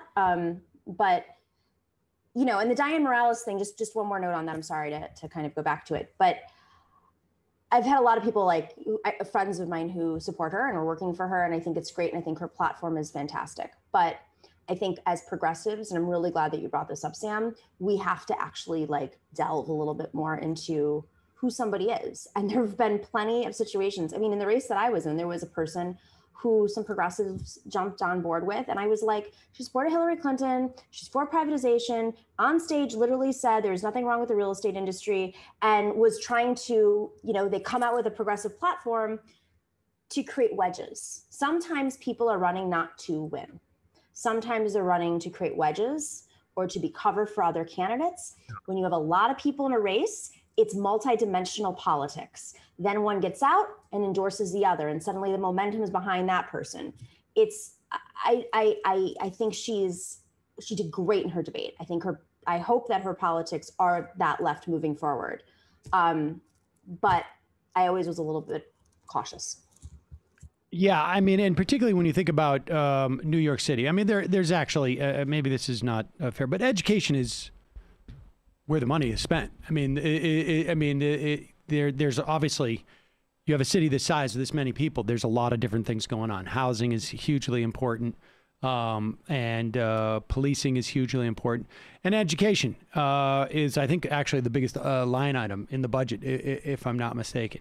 And so the idea of those resources going to privatized schools at this point is highly problematic, it seems. The fact that organizations that are supposedly progressive supported her and have endorsed her is mind-boggling to me. I mean, that's the dilemma, though, right? Because they've got to support somebody. There's people in the race that don't support charter schools. No, I understand. No, I understand. But it is you. I mean, it's hard to know whether maybe that's been traded away or not. I don't know. right? Like, you're going to get our support. But guess what? That position you had about privatization of schools, you don't need to bring that up anymore. Well, and that's also, the teachers unions and the unions that supported Scott Stringer are adamantly behind him right now. They're not backing down. In fact, some of the leaders made really questionable comments about believing women, which didn't get enough attention. This goes back to also like how strong our progressive organizing is. And are we willing to go all in for one candidate, meaning Scott Stringer, when Scott Stringer's been around for a long time? People know who he is. Right. It was beyond just women. It's treatment of, trust me, there's just a lot out there. And yet we didn't cultivate alternatives in a ranked choice system, like true alternatives, Helen Rosenthal could have, I could name 15 progressive people that could have run. And it would have helped Scott Stringer if they wanted to back him, or would have helped the others. I mean, it's a true ranked choice system. There are plenty of strong progressives with experience that could have run in this race, and they didn't because they were told not to. Let's turn to back to national news. Mask situation in this country. CDC seems to be sort of like, they're not saying that, they're saying that you can take your mask off if you're vaccinated. You don't have to. There's just seems to be sometimes like a difficulty at the CDC with trusting the American public with any type of nuance. And I can understand it on some level, because there is a huge portion of our society that seems to be dedicated to the premise that we need to find a problem with anything that shows collective action has value, right? I mean, that's what this is with the masking. They put it in the terms of control. The only reason why the CDC wanted us to wear masks was to exert control, because there are people there who want to discipline us. And it's like, when you really stop and think about that, you realize how just sort of like demented that theory is. That there aren't other ways that they could exercise control over us. They do that every day. And there is a certain amount of control. There is a certain amount of your freedom that you have to give up as a member of society, because you necessarily have to worry about the people around you. I mean, it is when they talk about control, what they are afraid of and what they're pushing back against. Understand this. They are trying to attack the idea of collectivism, the idea of collective action, of societal action. They are half a step away from being climate change deniers. They are a half a step away, maybe half is an exaggeration. I mean, that's where we're at with this. I mean, so people should be very clear about it. When you see people, I mean, it's one thing to say, like, I disagree with the CDC. I think you can have a nuanced conversation about it. But when you're doing this just to take a position and you're claiming it's about control, understand they are attacking the idea that society can function in a way as to create some type of response to an issue that only society can address. Here is Dave Rubin. With his boss, Glenn Beck, on The Blaze. And look, in this instance, it's Dave Rubin, it's these two clowns, but understand there's a lot of other people who could be sitting in these seats who have been, who project a more serious quality about them. But here are these two. The absence of a mask on somebody has become almost like a yellow star. Mm-hmm. So many people on the liberal side see the mask as a sign that you're part of the party. And when you're not wearing a mask, you're a problem. And they've been shaming us. They've been side-eyeing us, speaking out, calling us names. How do they remove that mask? Because it has become part of the identity of the party. Well, Glenn, that goes directly to the danger that they've been doing for years now, which was calling us all racists and bigots and Nazis. And I know that you personally, Glenn, you've gotten into hot water from the lefty media at times for making the Nazi analogy. And I completely agree with you on this. They are, when you make the Nazi analogy, I mean, the irony is these are the people who call all of us Nazis, but the Nazis didn't just show up one day. It didn't just show up one day. It is a process of othering people, saying the worst things about people. And now it's not just that our political views are odious and should be silenced and kicked off big tech and everything else. It's that we are literally killing people by not wearing masks, by not bowing to these people. And who's actually the ones that are instigating the hate? It's them. Well, this is so demented in so many different ways. It really is stunning. First off, just for folks who know absolutely no history, the yellow star that Glenn Beck was referring to was in no way analogous to the idea of saying, I'm not going to wear a mask, because you didn't get to choose whether you were going to wear a yellow star. It was a way for the Nazis to establish that you were a Jew in public so that you would be then otherized. It wasn't an option that you had where you could say, like, I want people to know that I'm a Jew. And incidentally, there is a difference between being a Jew or doing something that has the potential of endangering other people.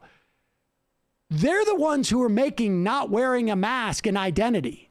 I have no idea what, like, the way I would describe a non-mask wearing person is you're a non-mask wearing person. There is no, but for them, it's an identity. For them, it's some type of performative action that is supposed to be out there. They are taking an action.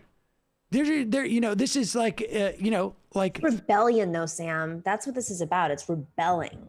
Well, so much of their identity is wrapped up in owning the libs. We've talked about this so many times.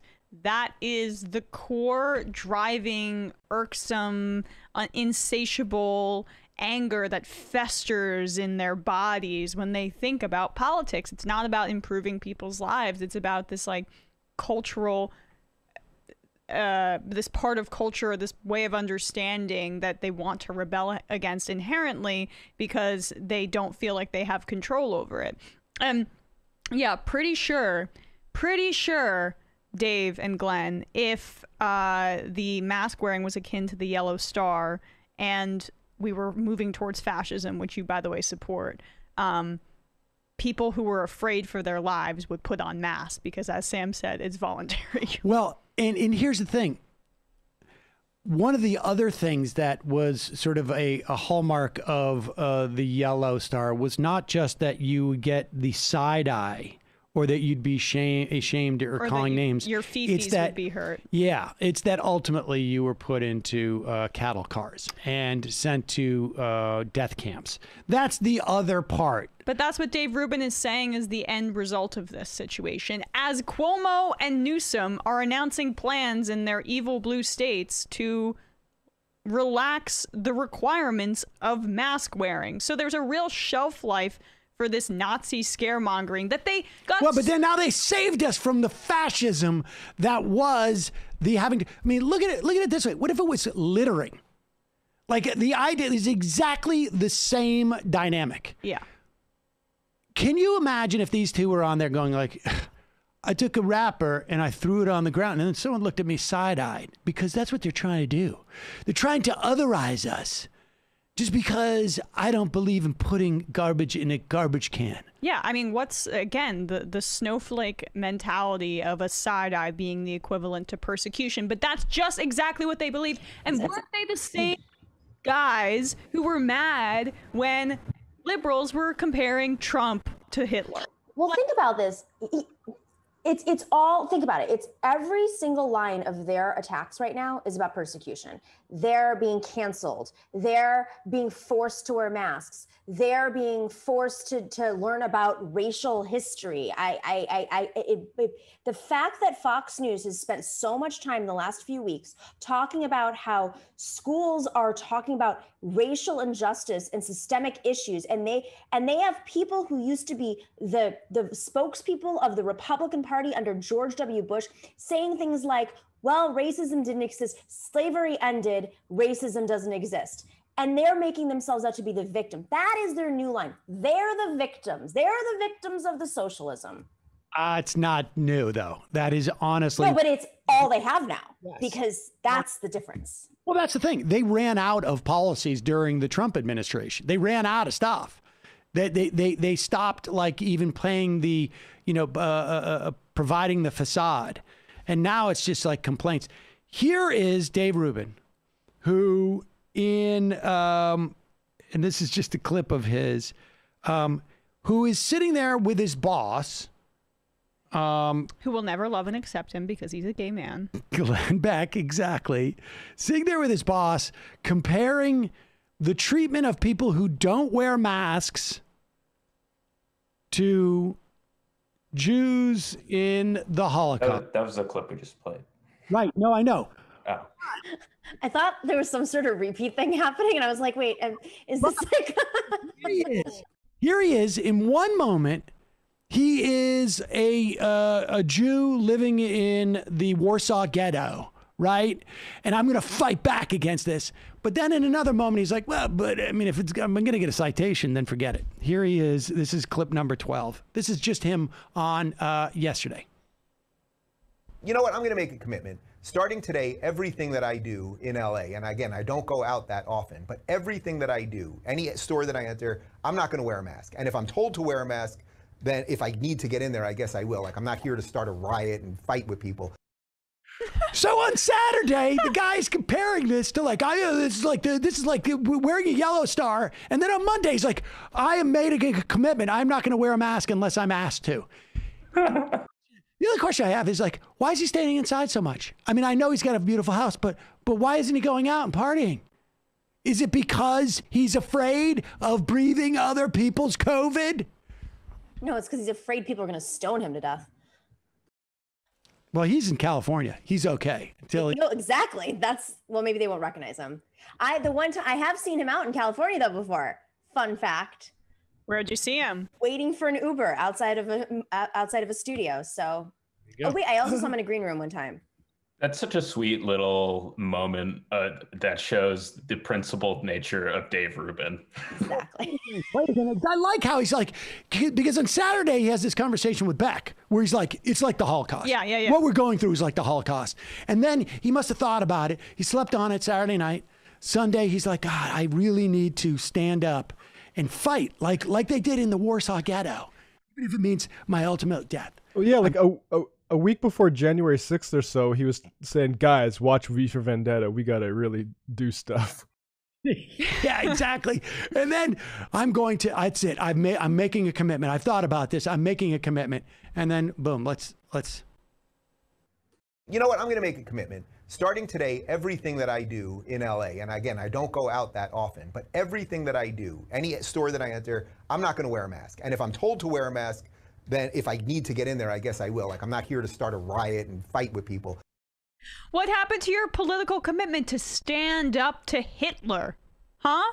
I thought that's what, or like, we're all the Frankenstein of Hitler, right? Together as the pro-mask wearing society. Like, come on, Dave. I thought that you were a true believer. I thought you were a true revolutionary. Go in there, and even if that Walmart employee, or he's probably going to Crate and Barrel, even if that Crate and Barrel employee tells you to put your mask on, you've got to stand up against tyranny. Well, not going to get kicked out. And he's joining CrossFit. Those two things together. I love that. It's just like a perfect encapsulation of how performative and cowardly he is. Hilarious.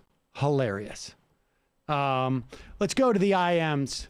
I just love it. Like I'm making a commitment right now.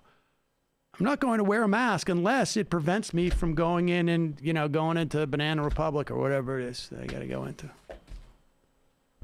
Matt, the speaker in London, is a rapper by the name of Low Key. His song "Free Palestine" is what originally brought my attention to the situation years ago. It was my political wake-up call. Wow. Excellent. I'm a victim of conservative cancel culture. I referred to Israel as an apartheid state on Facebook, and someone called my job trying to get me fired by saying I was anti-Semitic. Thankfully, my boss saw my post and believes in basic human rights for Palestinians, so I'm safe. Oh, that's good. There you go. And that was John Oliver. That was his the IGN staff. His piece. Damn. Oh, yeah, exactly. I didn't see it yet. What are you saying? Was it good? It was so good. He just did this brilliant take. I mean, it wasn't anything that but he's so good at explaining things, and you know what risk that was to go all in. And then at the end, it was interesting because I thought the best part was at the end and he buried the lead, but maybe it was intentional. That's when he went all in against Biden. Like, what the F are you doing? Have some courage. There we go. I mean, I'm heard good things, but I'm excited to watch it, honestly, which is odd to say because I'm not a huge John Oliver person, but like, you know, I guess credit where it's due for sure. Why don't people like him? Is it just because he's on HBO? I every time I watch him, I think he does a great job. Am I missing something? Occasional Latin America coup issues, I feel like. I can't remember specific instances, but that's generally the area that he gets in trouble. I think people just got sick of the like sort of owning Trump through the media thing too, which he was kind of the originator of. And but like, he was good at got it. Stale. He was good at it. It just got like, oh, this is hopeless. Yeah. Yeah, and also there's I genuinely, I know that, like, well, maybe it's because of the COVID, the way his show's been in COVID without the studio audience. I get like annoyed by the jokes. It distracts from where we're going. Like I don't find them funny, and anyway. Yeah, there's one part where he talks about the memification, how Israel put out basically memes about the bombs and the attacks. It was very funny, but it just disrupted everything. I agree. He did say though, like, I think this is why he was able to do this in his own little way, was just like, what the fuck's wrong with America? I'm from the UK, like none of us are thinking this way, and maybe that's why he was able to get away with it. Yeah. I don't know. It's worth watching. No, definitely. I want to. Interview ideas. Did you get my new email sent yesterday? Yes, I did. We will look into it. Appreciate it. Also, 3 of you know any genuine examples of conservatives being genuinely canceled in a problematic way. Easy to pick on weak examples. Wonder if there's at least one strong example. I mean, look, I'm sure there are people getting canceled. As to whatever that means, I'm not sure. But I have no problem with, like, I mean, I don't know what specifically it means, but I don't have a problem with people saying, like, I'm not going to support your projects anymore. And of corporations saying, like, we're not going to associate ourselves with this individual. I mean, that's just capitalism. And I have, you know, my issues with capitalism are not that you know, these things are responsive to the market. They're much more broader. Like I don't, the canceling that is supposedly happening. Now, I don't think people should be accused of something they didn't do. But the canceling that they cry about constantly is really just people criticizing them and saying, we don't, or I don't like your ideas and I don't want to be associated with them. And this has been going on forever. It's just that it's got a name now because there's more opportunity for people outside of the power centers to exert this power. You didn't, you know, like we didn't call it cancel culture when Juan Cole didn't get his tenure at Yale. And that story was just one that we knew about. But how many of these do these stories happen and have been ongoing? I mean, just people going in and applying for jobs. They're not going to get a job because the way that the person looks or the way I mean, you up until a court case a couple of months ago, you could be denied housing and a job if you were gay. How is that not cancel culture? If you're trans, you'd be denied housing. How is that not cancel culture? Because they're not being shamed, Sam. That's through policy. People aren't paying attention to policy. That's the difference. Here's the examples the Washington Times give. You can stop me if you think any of these is genuine. Number 1, Mike Lindell. I will move on. Number 2, Chris Harrison, the longtime host of The Bachelor. Well, I think he's back after expert here.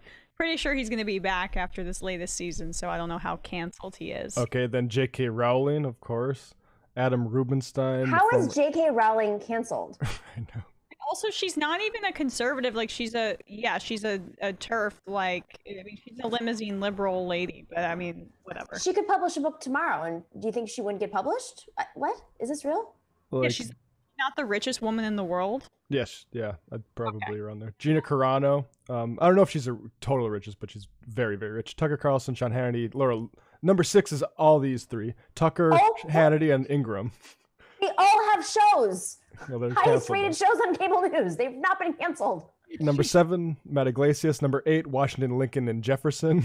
Number 9, Senator Josh Hawley. And number 10, Goya Foods. So I don't think there is a real example. Josh Hawley. It's you know, like and to focus on these excesses when there is so much examples of other people being canceled across the board. I mean, it's just bizarre. Apniva. Shout out to Brandon Sutton et al. For a really fantastic episode of The Discourse today. Great. That's great. Were there any other shows that were great today too? We were throwing a curveball. Apniva. It's remarkable how dumb Glenn Beck is and how he doesn't understand his own analogy. Were he to simply think about what he's bloviating, it's clear that wearing a mask is wearing a swastika armband, not that not wearing a mask is a yellow star. But the central thrust is not that liberals are Nazis. It's that Glenn and Dave are the victims. John Oliver is digestible by my liberal parents. Chabruska. How serious is Biden about climate change? What are some of the proposed policies? The biggest one is having the fossil fuels, having the amount of fossil fuel consumption by 2030. That's the biggest proposal, broadly speaking. And then that there's sort of like sub proposals at that point, like electric cars and renewables. Would the U.S. government just okayed the? I mean, do I think it's sufficient? I don't know. There was a report out today by the International, and is it Energy Association? Where is that? Bear with me one second, folks. I can't find it. I'll dig it up. Oh, here it is. International Energy Agency. Nations around the world would need to immediately stop approving new coal-fired power plants and new oil and gas fields, and Biden hasn't been great with that. And quickly phase out gasoline-powered vehicles if they want to avert the most catastrophic effects of climate change. That is according to the IEA, issuing a new Funded by the fracking industry. Is it?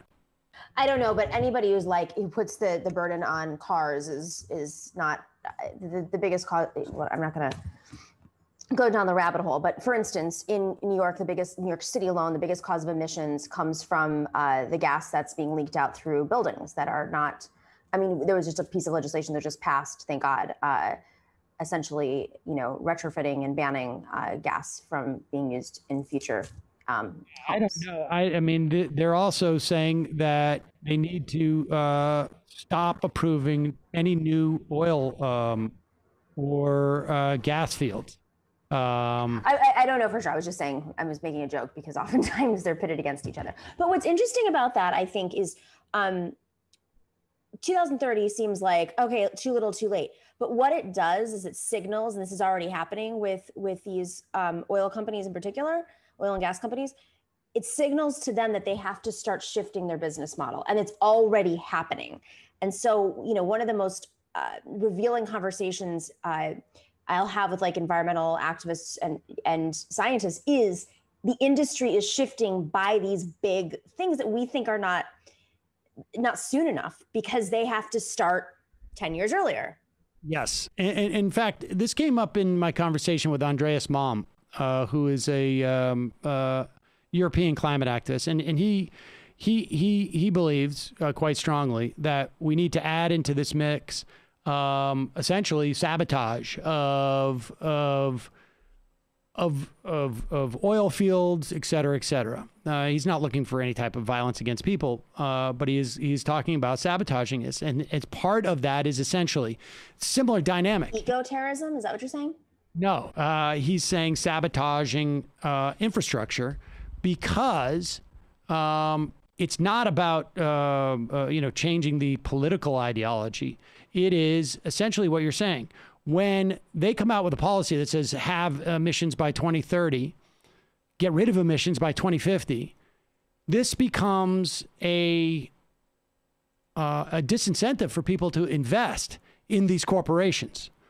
And to maintain their investment and their shareholder value, they need to make moves that say we're preparing for this, what appears to be an eventuality. And from his perspective, you can enhance that dynamic by also diminishing returns that people get because you're making the cost of business that much more expensive. So if, getting that barrel of oil out of the ground cost $60 instead of $30, that's going to be the biggest vehicle to change. He said the real problem is not that we don't have the technology to go fully sustainable. The problem is it's not profitable. And so they are chasing the profits. And the only way that you can deal with that is by making the other endeavors less profitable. And what do you mean by sabotage, though? I guess are you talking about like Colonial Pipeline sabotage or?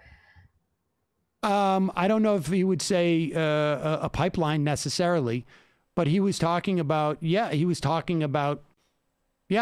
like Hackers of the World Unite. Probably more about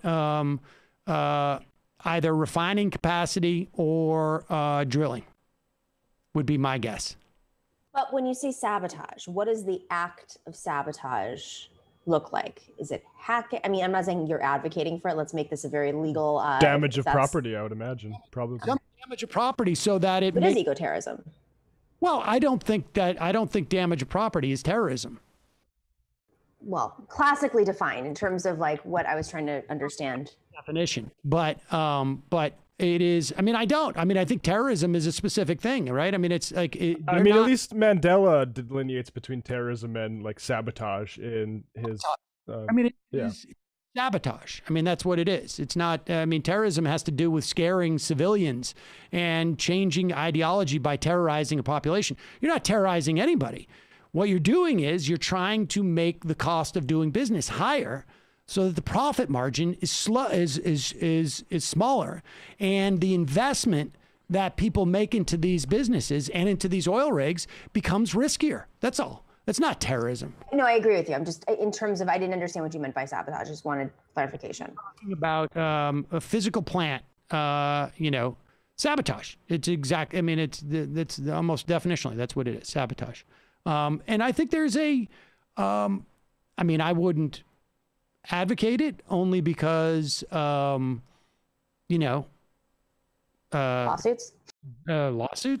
litigation. But I'm saying as a theoretical argument, I think it's an interesting argument. I mean, certainly what it does as an argument is it really shows what the name of the game is. And that is, within the context of the system that we have in this world, I'm sure there are regimes that we could live under or economic ways of organizing ourselves economically that were different that would be more helpful. But in terms of the way it exists now, it has to be made more expensive, less profitable for people to invest in these technologies that are killing the planet. Simultaneous. Go ahead. I'm sorry. I feel like the context of World War II, wasn't there all sorts of examples of like factory workers sabotaging equipment? Like for instance, the Nazis, like say we don't want this bomb to explode, so we're going to actually sabotage it. Oh yeah, there were Nazis. There were people working in German factories who would do stuff like sabotage the planes and this and that. I mean, it's a slightly different calculation, right? I mean, because the Nazis aren't necessarily doing building these war machines for, I mean, as the proximate cause being to make profit. This is just basically like, I mean, it's why they have lobbyists. It's because it's their insurance policy to defend against public policy that ends up making their jobs, their way of making money less profitable. But if you add into the mix that if you're going to invest in drilling in Anwar, your returns are not the range of return that you anticipate from that investment may not be what it is, because there are people out there who are going to go up to Anwar and they're going to tip these things over. I mean, that's basically it. And then does that make us more reliant on oil in countries where we can't do these types of actions like? What it does is no, because there's a certain amount of capacity in which to produce this, and suddenly becomes just more viable to create sustainable energy. I mean, ultimately, the value of nationalizing energy production is in my mind a function of the fact that once you build those solar panels, there's really no more profit, to be squeezed out of it. Once you build those windmills and you put them up, this is not an ongoing, way of generating profit. And because this is one of those instances where the profit motive, and there's many instances like this, but this is a pretty important one relative to the sustainability of the world. There's not enough profit. There's not enough incentive for the private sector to make these moves at this point. And so you nationalize energy production, and then all of a sudden it's the most obvious thing in the world to make it all sustainable, because it's the cheapest version. It's the cheapest version of it. So Sam, I'm sitting here in Puerto Rico right now, and this all makes sense on a national level. They're privatizing the power grid right now here. There are massive protests over that. They're telling all of these, workers for PREPA, which is the public, to go and become like nurses and teachers. Like just go retrain yourself. Meaning, there's, by the way, a shortage of nurses. There are no schools. They're all being shut down, and the hospitals are being shut down. So that's happening. But simultaneously, there's an actual conversation about fracking on this island that has had a major earthquake 2 years ago, while there's a major solar movement happening here. So, that makes sense, but the profit motive, they're still going to see it. They're still going to see an opportunity to make money. I mean, this is an island right now that's completely under control of a fiscal control board that's dominated by hedge funds. All it is about making money, even though what better case could be an island that had no power and is moving to solar, and instead they're thinking, no, we want to frack, and we've completely privatized the power grid. I don't know. I mean, it's a little ecosystem, but it is representative of what's happening everywhere. Well, yes. I mean, and that's why I think, Andreas Malm would argue, when they set up that first fracking drill, tip it over. I'm just using that as an example. I don't know how one would go about doing that, but you tip it over and they go like, oh, wait a second. Now we're going to have to pay double the cost. Then all of a sudden the profitability goes down. And if there is just simply an awareness, if you attempt this, it's going to be far more expensive than you think it is. Then it's harder to just get investment.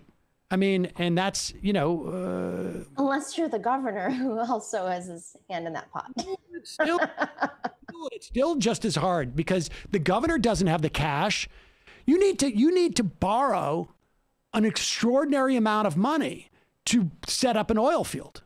And the way you do that is your collateral, essentially, your argument to the bank or to whoever's lending you the money is that you're going to lend me, I don't know, I'm just pulling numbers out of my ass here, $1 billion to build, this oil field. And here are the projections we have of our costs and our revenue. And so we're going to make, over the next 10 years, out of that $1 billion, $18 billion. And so we'll be able to pay you back the money we wanted at this interest rate.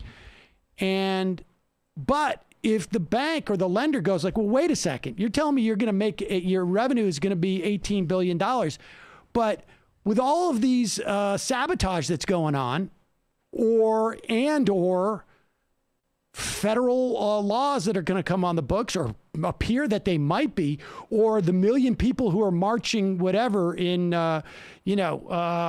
Florida, I'm just a hypothetical, marching in Florida are going to create the pressure to restrict your, you're going to actually have to have all these different mechanisms on that oil field. Your revenue might be $18 billion, supposedly, but your costs are going to be closer to $17 billion rather than the $8 billion that you claim it's going to be. And we're afraid we're not going to get our money back. And so we're going to, jack up the interest rate, or we're going to not loan you as much money. And it's going to inhibit the ability of this company to build those rigs. I mean, that's the dynamic. And so there is value when Biden says, by 2030, we're going to do this, because if people believe him, even if that's not sufficient on a perspective of changing, the course of climate change in and of itself, these other people are going to operate based upon what they think their profit's going to be, or it's going to inhibit their ability to raise money, to engage in these activities. And it's not, the market doesn't sort out, well, you get to do it and they don't. They all take a defensive position. And so you saw this with the freaking light bulbs. Like, the government says by 5 years out, the light bulbs have to be like this. And the light bulb industry, but we can't do it, and then, all the conservatives are like, well, I demand a certain, color temperature on my lights and blah, blah, blah. And then, 5 years later, all of a sudden it's like, damn, these LEDs are actually soft white in the same way. Or Trump rolled that back, though, didn't he? Do we have any news on that? But the point is, the companies made the moves on their own. So all of a sudden, like, you don't even need the requirements. It's just the companies have responded because they anticipated and they assumed this would be the regulatory environment. And so they changed what they were doing anyways, and we just got better light bulbs. Cheaper, more efficient, end of story. So. Are you advocating for market-based solutions? No, I'm kidding. For government influencing market-based. Well, I'm saying that is one of the impacts of government, but that is why it just gets back to the masks, right? Like, you don't want any government action. You don't want any collective action because it works. And it inhibits their narrative that, like, government's bad. You want everything to be like the DMV? I don't know. Can you imagine, like, how much it would cost for you to get a license for private industry to do? I mean, just contemplate this for a moment. Like, can you imagine privatizing the DMV? And I mean, genuine private. Let the private sector regulate who gets to drive, under what conditions, state to state, city to city, the roads, the stop signs. It's just bizarre. You would know, like, this. The subway system in New York used to be privatized. Yeah. And which is why, in many respects, it's like insufficient in a lot of places, because you had these individual operators operating on what were their own best interests, as opposed to what was in the best interest of the development and the health of the city. Well, I mean, it's just the underdevelopment of subway lines in areas that don't include in all the other boroughs except Manhattan. And the signals are like 110 years old. I mean, that guru from the UK, from London, like, he was the guy who was supposed to fix it, and he quit, and and there was such a press. He's the guy, like the master of subways, and he just was like, I give up. I can't deal. That was some of it I do with Cuomo too, but that was a Cuomo thing. Yeah. I mean, he was planning to stay. That was a Cuomo thing. Andy, what was his name? Andy something, yeah. And but they had to standardize everything because they had all worked, had different lines and stuff like this. So. But, just starve them and make sure that the MTA board, which is the public transportation board, is just full of real estate developers whose interests are in, shutting down subways in neighborhoods that just happen to be prime for making sure they're starved of traffic so they can come in and buy up all the property and develop. Yep. They're not connected at all. Just put some real estate developers on the board of the MTA. All good. Morozko, is a two-state solution possible at this point? It seems to me that it's not. I mean, there is no two-state. It's one state and a sliver. Yeah, I just don't know how that would happen at this point. But no. Didn't Jared Kushner say he's been studying up on how to do that? Yeah, isn't that his line? All this by now. Trench warfare. Israel appears to have damaged the building of the Palestinian Children's Relief Fund in one of their targeted strikes, as well as allegedly taking out the only place in Gaza capable of processing COVID tests. Yes. Yes. I heard the latter anyways. The last IM of the day, the Israeli government knows it's not. How asymmetrical the conflict is. The symmetrical conflicts, missile campaigns are much more calculated and focused on potential retaliation.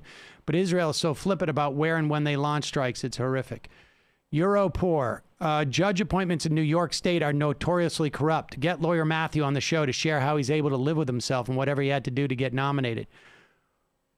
Well, it's not an appointment. It's just a nomination in the town. Way to yuck his young. Yeah, no kidding. I think he's a lawyer and he's jovial. And I think he's also like... seems like a good guy, so... Well, he's also, I think, like young. I think like there is a, in this town, it's like they want somebody who's actually able to walk into the courthouse. And, but Jake Roberts... Did you notice in Rick Schroeder's video, he never says if he's vaccinated. The new CDC guidance only applies to fully vaccinated people. He is a snake. Did you see that poll of congressional representatives? So Nomi, it was something like, one, it highlighted two things. Every single congressional Democrat in the Senate and in the House has been vaccinated. You're on mute, by the way. 48% of, 48 out of 50 of the Senate Republicans have been vaccinated, and it's something like 96 House Republicans. Wait, who are the two senators? I'm going to guess Rand Paul and Josh Hawley? I don't know. I mean, it's anonymous, but it's anonymous. I wonder, because I think it was an internal, poll of the workplace, essentially. But it shows the divide between the Democrats and Republicans based on the total, and two, it also shows the difference between Senate Republicans and House Republicans. I mean, that's just nuts. Yeah. God. And they've imagine had the having ability to work with those a-holes. I mean, honestly, like it just they got their vaccine doses in January. That was, December maybe even. I remember my sweet mom was like, "Oh, I like that AOC, but I wish she didn't get the vaccine before old people did." Like, oh my God. Well, the other aspect of this is how much of a sociopath. I mean, there's a lot of Republicans who are like, yeah, as soon as they have access to the vaccine, they're going to take it. We just know it's like a facade. But they're believing it. They believe it. I mean, the senators, I just don't. Who is it? Who are those two senators? I want to know. Let's take a bet. Yeah. I also think it's possible that two of them lied. Even if they're not anonymous?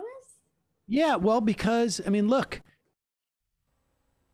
if you're one of them, you could be thinking that, like, you know what? In 2 or 3 years, I might want to be able to say I didn't take the vaccine. Lie? I doubt. Oh, I see what you're saying. Because it's. Yeah, and so now, they can cut it either way. I did take the vaccine or I didn't take the vaccine. Like, they're lunatics. Train boy, very sad to hear that the Mossad, in conjunction with CNN and David Pakman, nuked Mark Lamont Hill's internet connection before you could interview him. Some positive news is that, according to my doctor, I am healing ahead of schedule. The blood work I had done yesterday revealed that the cancer marker in my blood is less than 10% of what it was before the surgery. I'm so glad to hear that. That's I'm giving you one of these. Good job.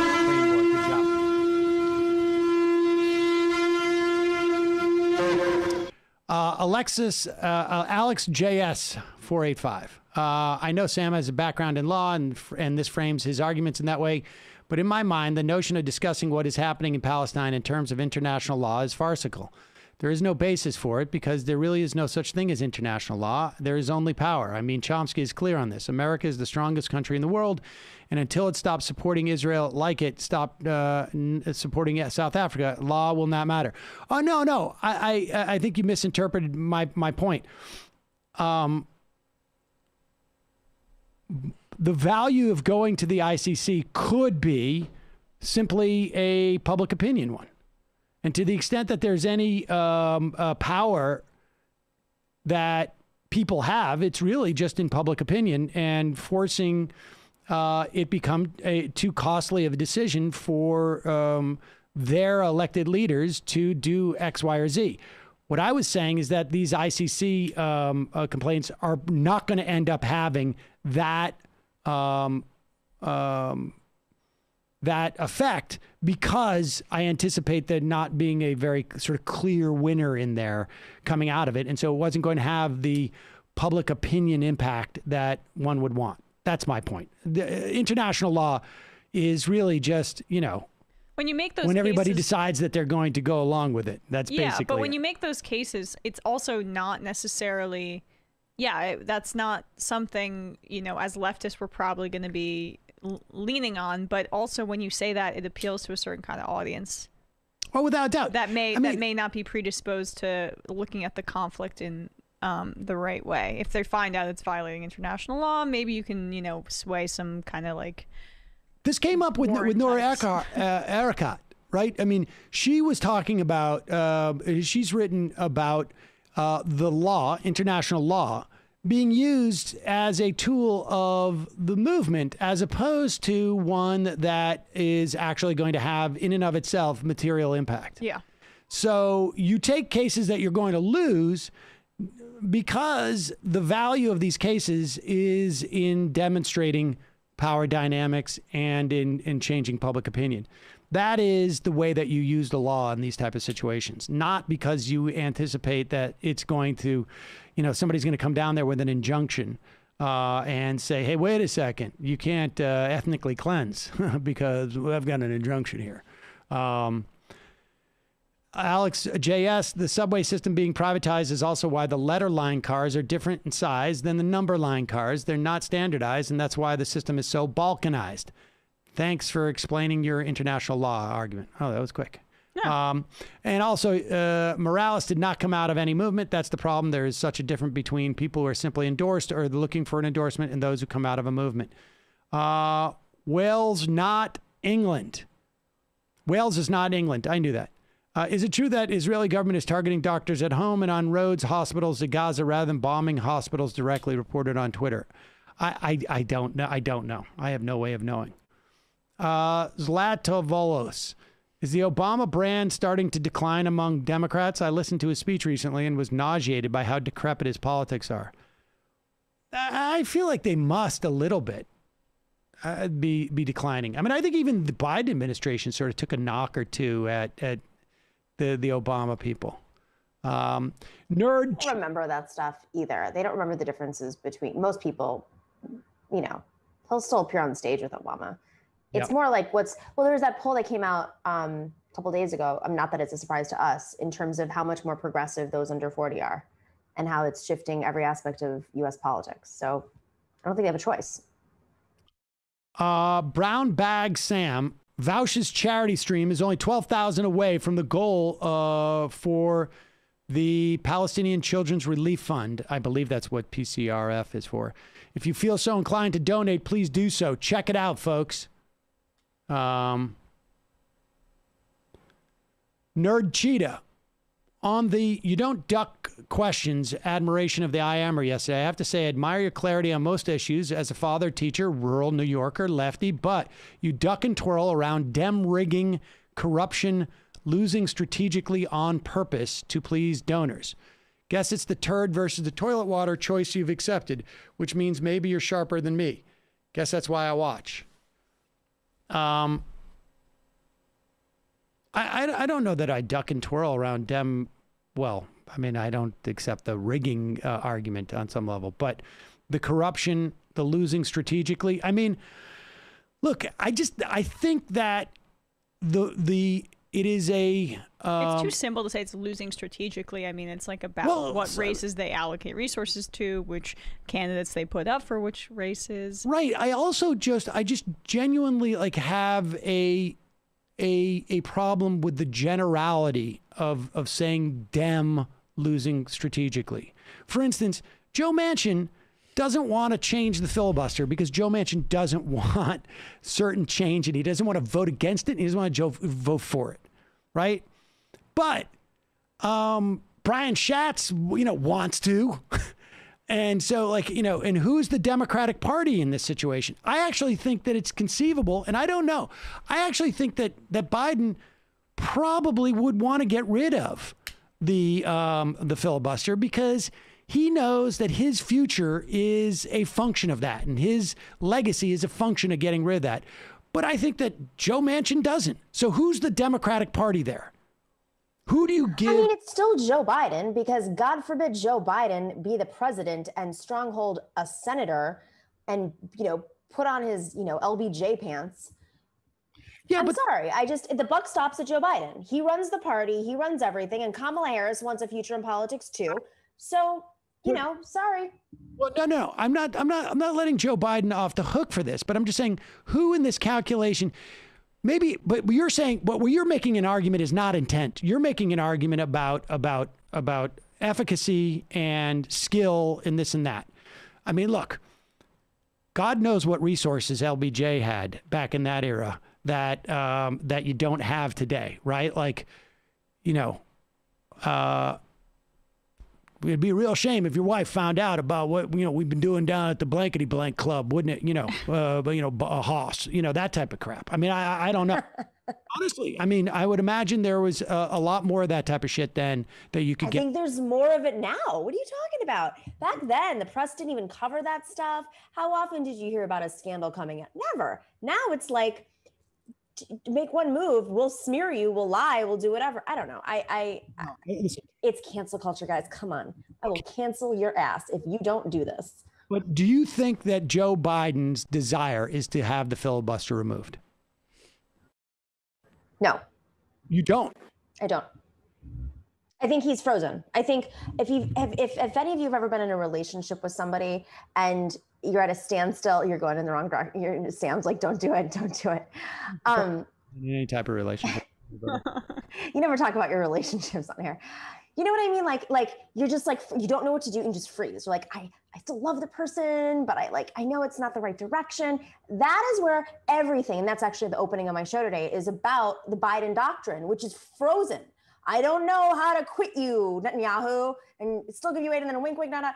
It's the times are changing, things are shifting. The neoliberal strategy is not set up for crises. And right now we're at a crisis, which means you have to deal with the filibuster. And he is it's just because he comes from a different era, and Johnson came from a different era. Do you think that if Joe Manchin were to vote for to get rid of the filibuster, that Joe Biden would be happy or unhappy with that turn of events? I think he would just be like, okay, moving forward. I don't think he has. I think he's naturally inclined to support the filibuster because he is of that era of the Senate, and he is conditioned by neoliberal policies. But the future, but he would have in which he has to set policies. Right. Go ahead. He would have to basically resign himself to like, I'm done. I don't know about. I don't know if I agree.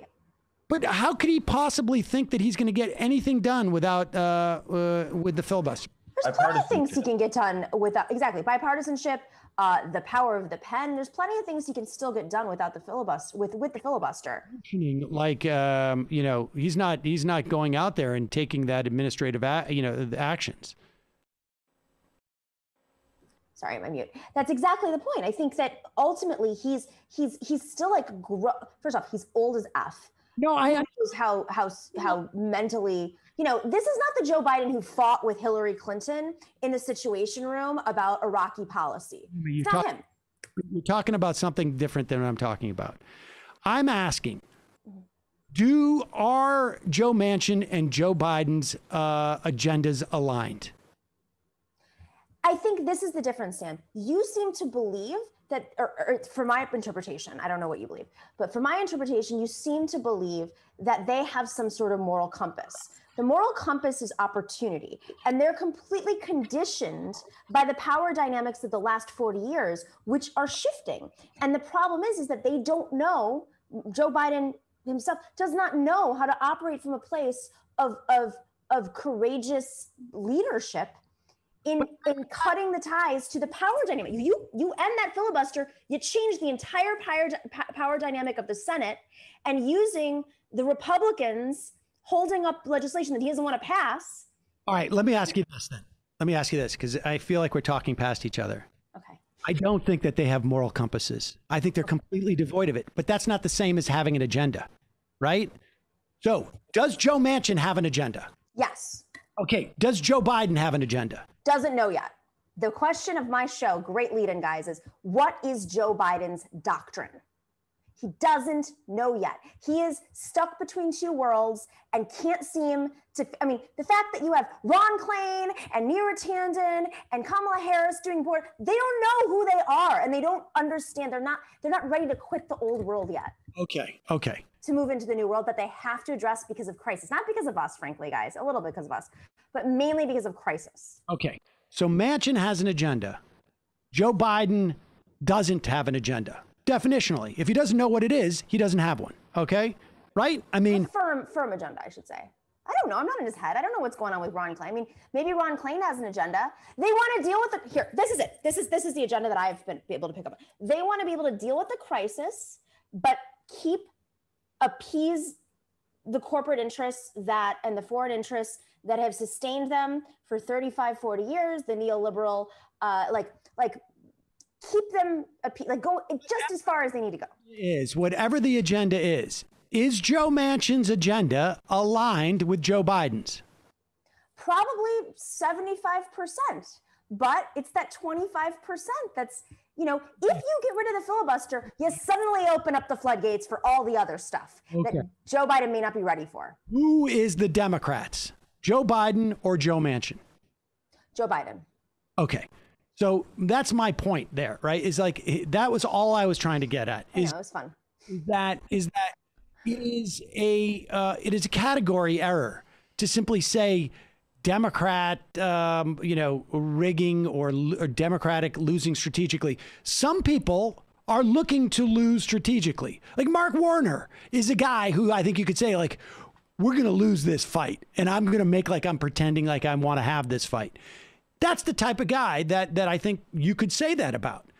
He has more power. It's easier to lose in those situations than it is to win. He has, simply because of the dynamic. So that's just the only, and I guess to that sense, you can perceive that as ducking and twirling, but it's really just about, the fact is the Democratic Party is, a coalition party made up of 60% corporatists, 40% corporatists, 70% corporatists, however you want to assess what that breakdown is.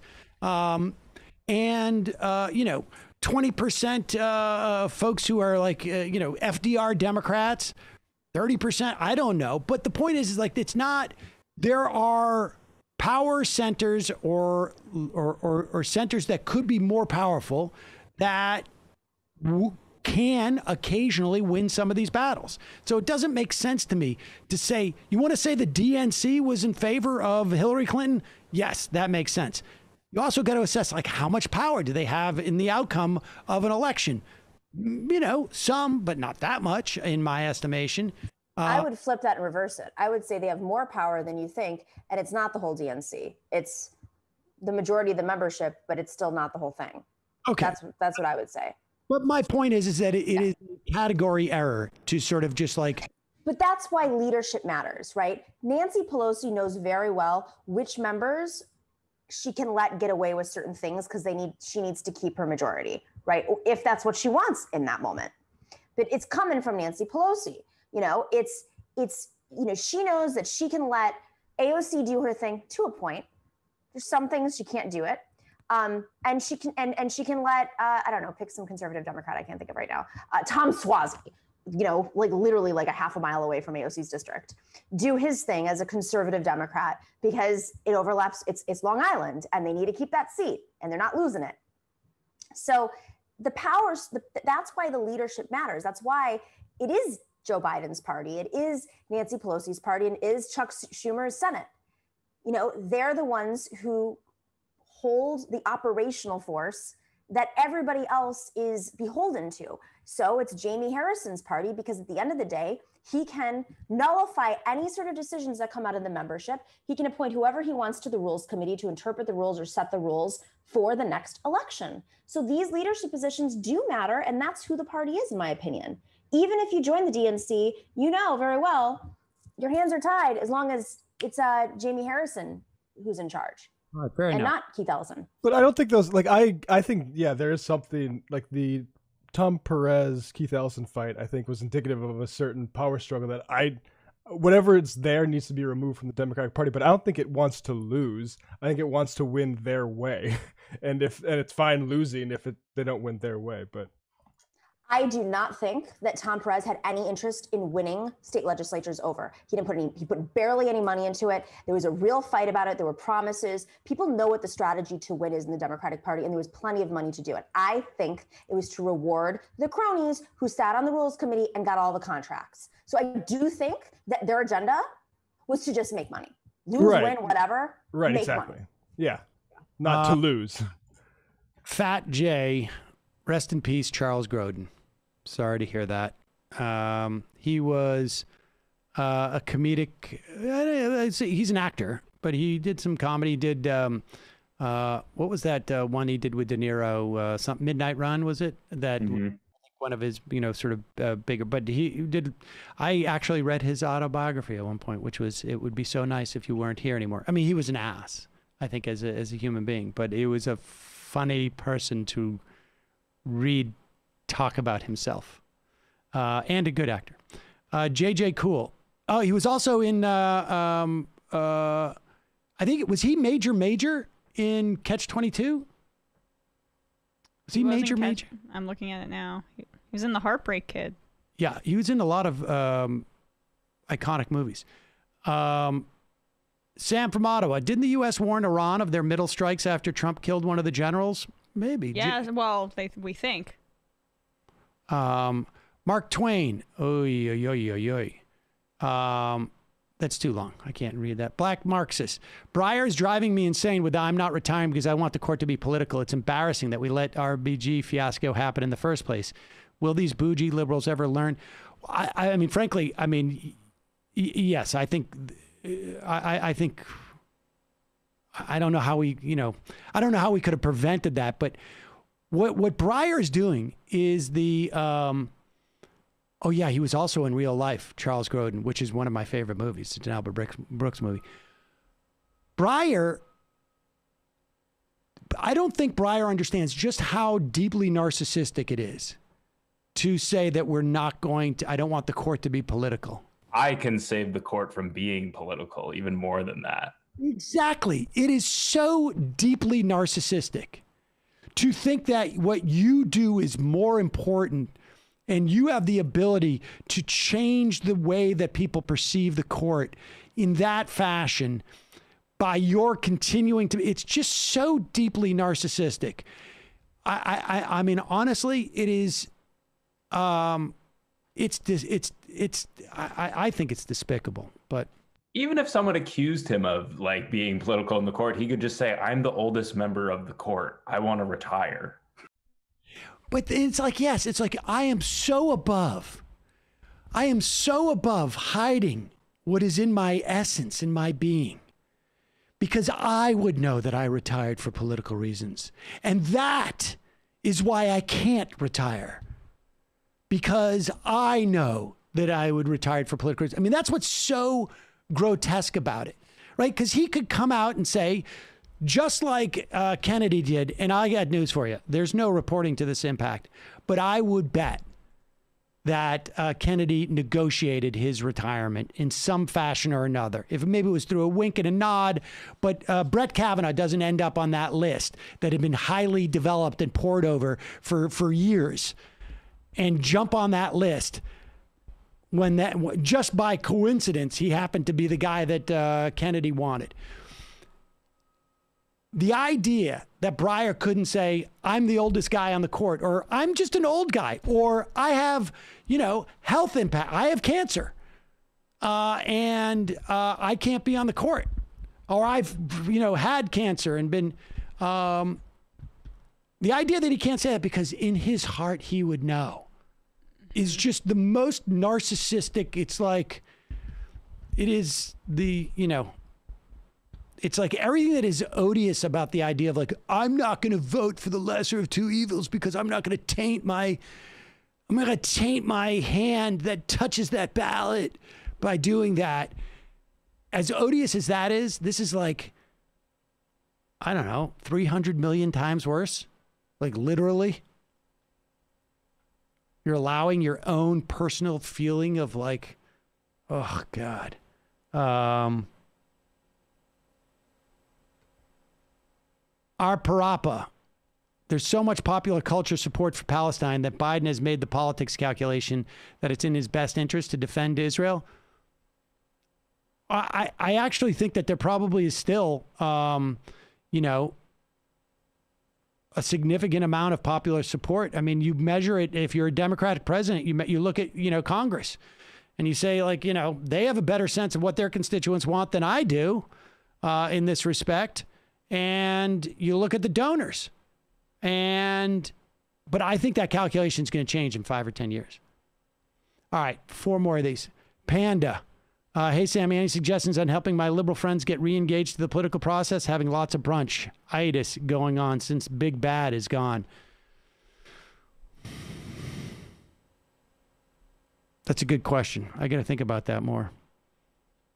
I deal with it all the time. Gabe Bowser. Vaush has raised over $210,000 writing this and 2 hours left in his stream. Go donate for the Palestinian Children's Relief Fund. Been a great stream. If you don't, you're all Jimmy Dore stands. Eesh. All right, 2 more, and then we're out of here. HR Data Monkey. Matt's the Patrick Kane of Rocket League. You know what that means? Neither. And the final I am of the day. Let's see what we got here. Midwest Arab.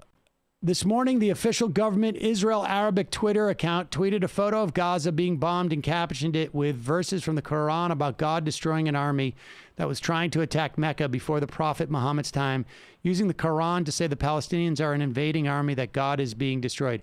How is this sort of blatant blasphemy accepted? I don't know. I don't know enough about this dynamic to even really assess. Their Twitter feed, have you been following it? Is unreal. This is the Israeli government's? Yes. Oh my gosh. It's horrifying. They've had memes. There was one where they just had rockets, and then they were like, no, we are actually showing the rockets that they fired at us. It's like, yeah, still don't think you get it. That's horrible. All right, Nomi, check out Nomi's show happening in 20 minutes. Brendan, Matt, good job today. See you tomorrow. It might take all the strength I got to get to where I want, but I know somehow I'm gonna get there. I wasn't looking when I just got caught between the truth and the light bulb. But finding out won't make me feel any better. Yeah, I know the clock is ticking, but the meds are gonna kick in, and my pilot light's shining bright.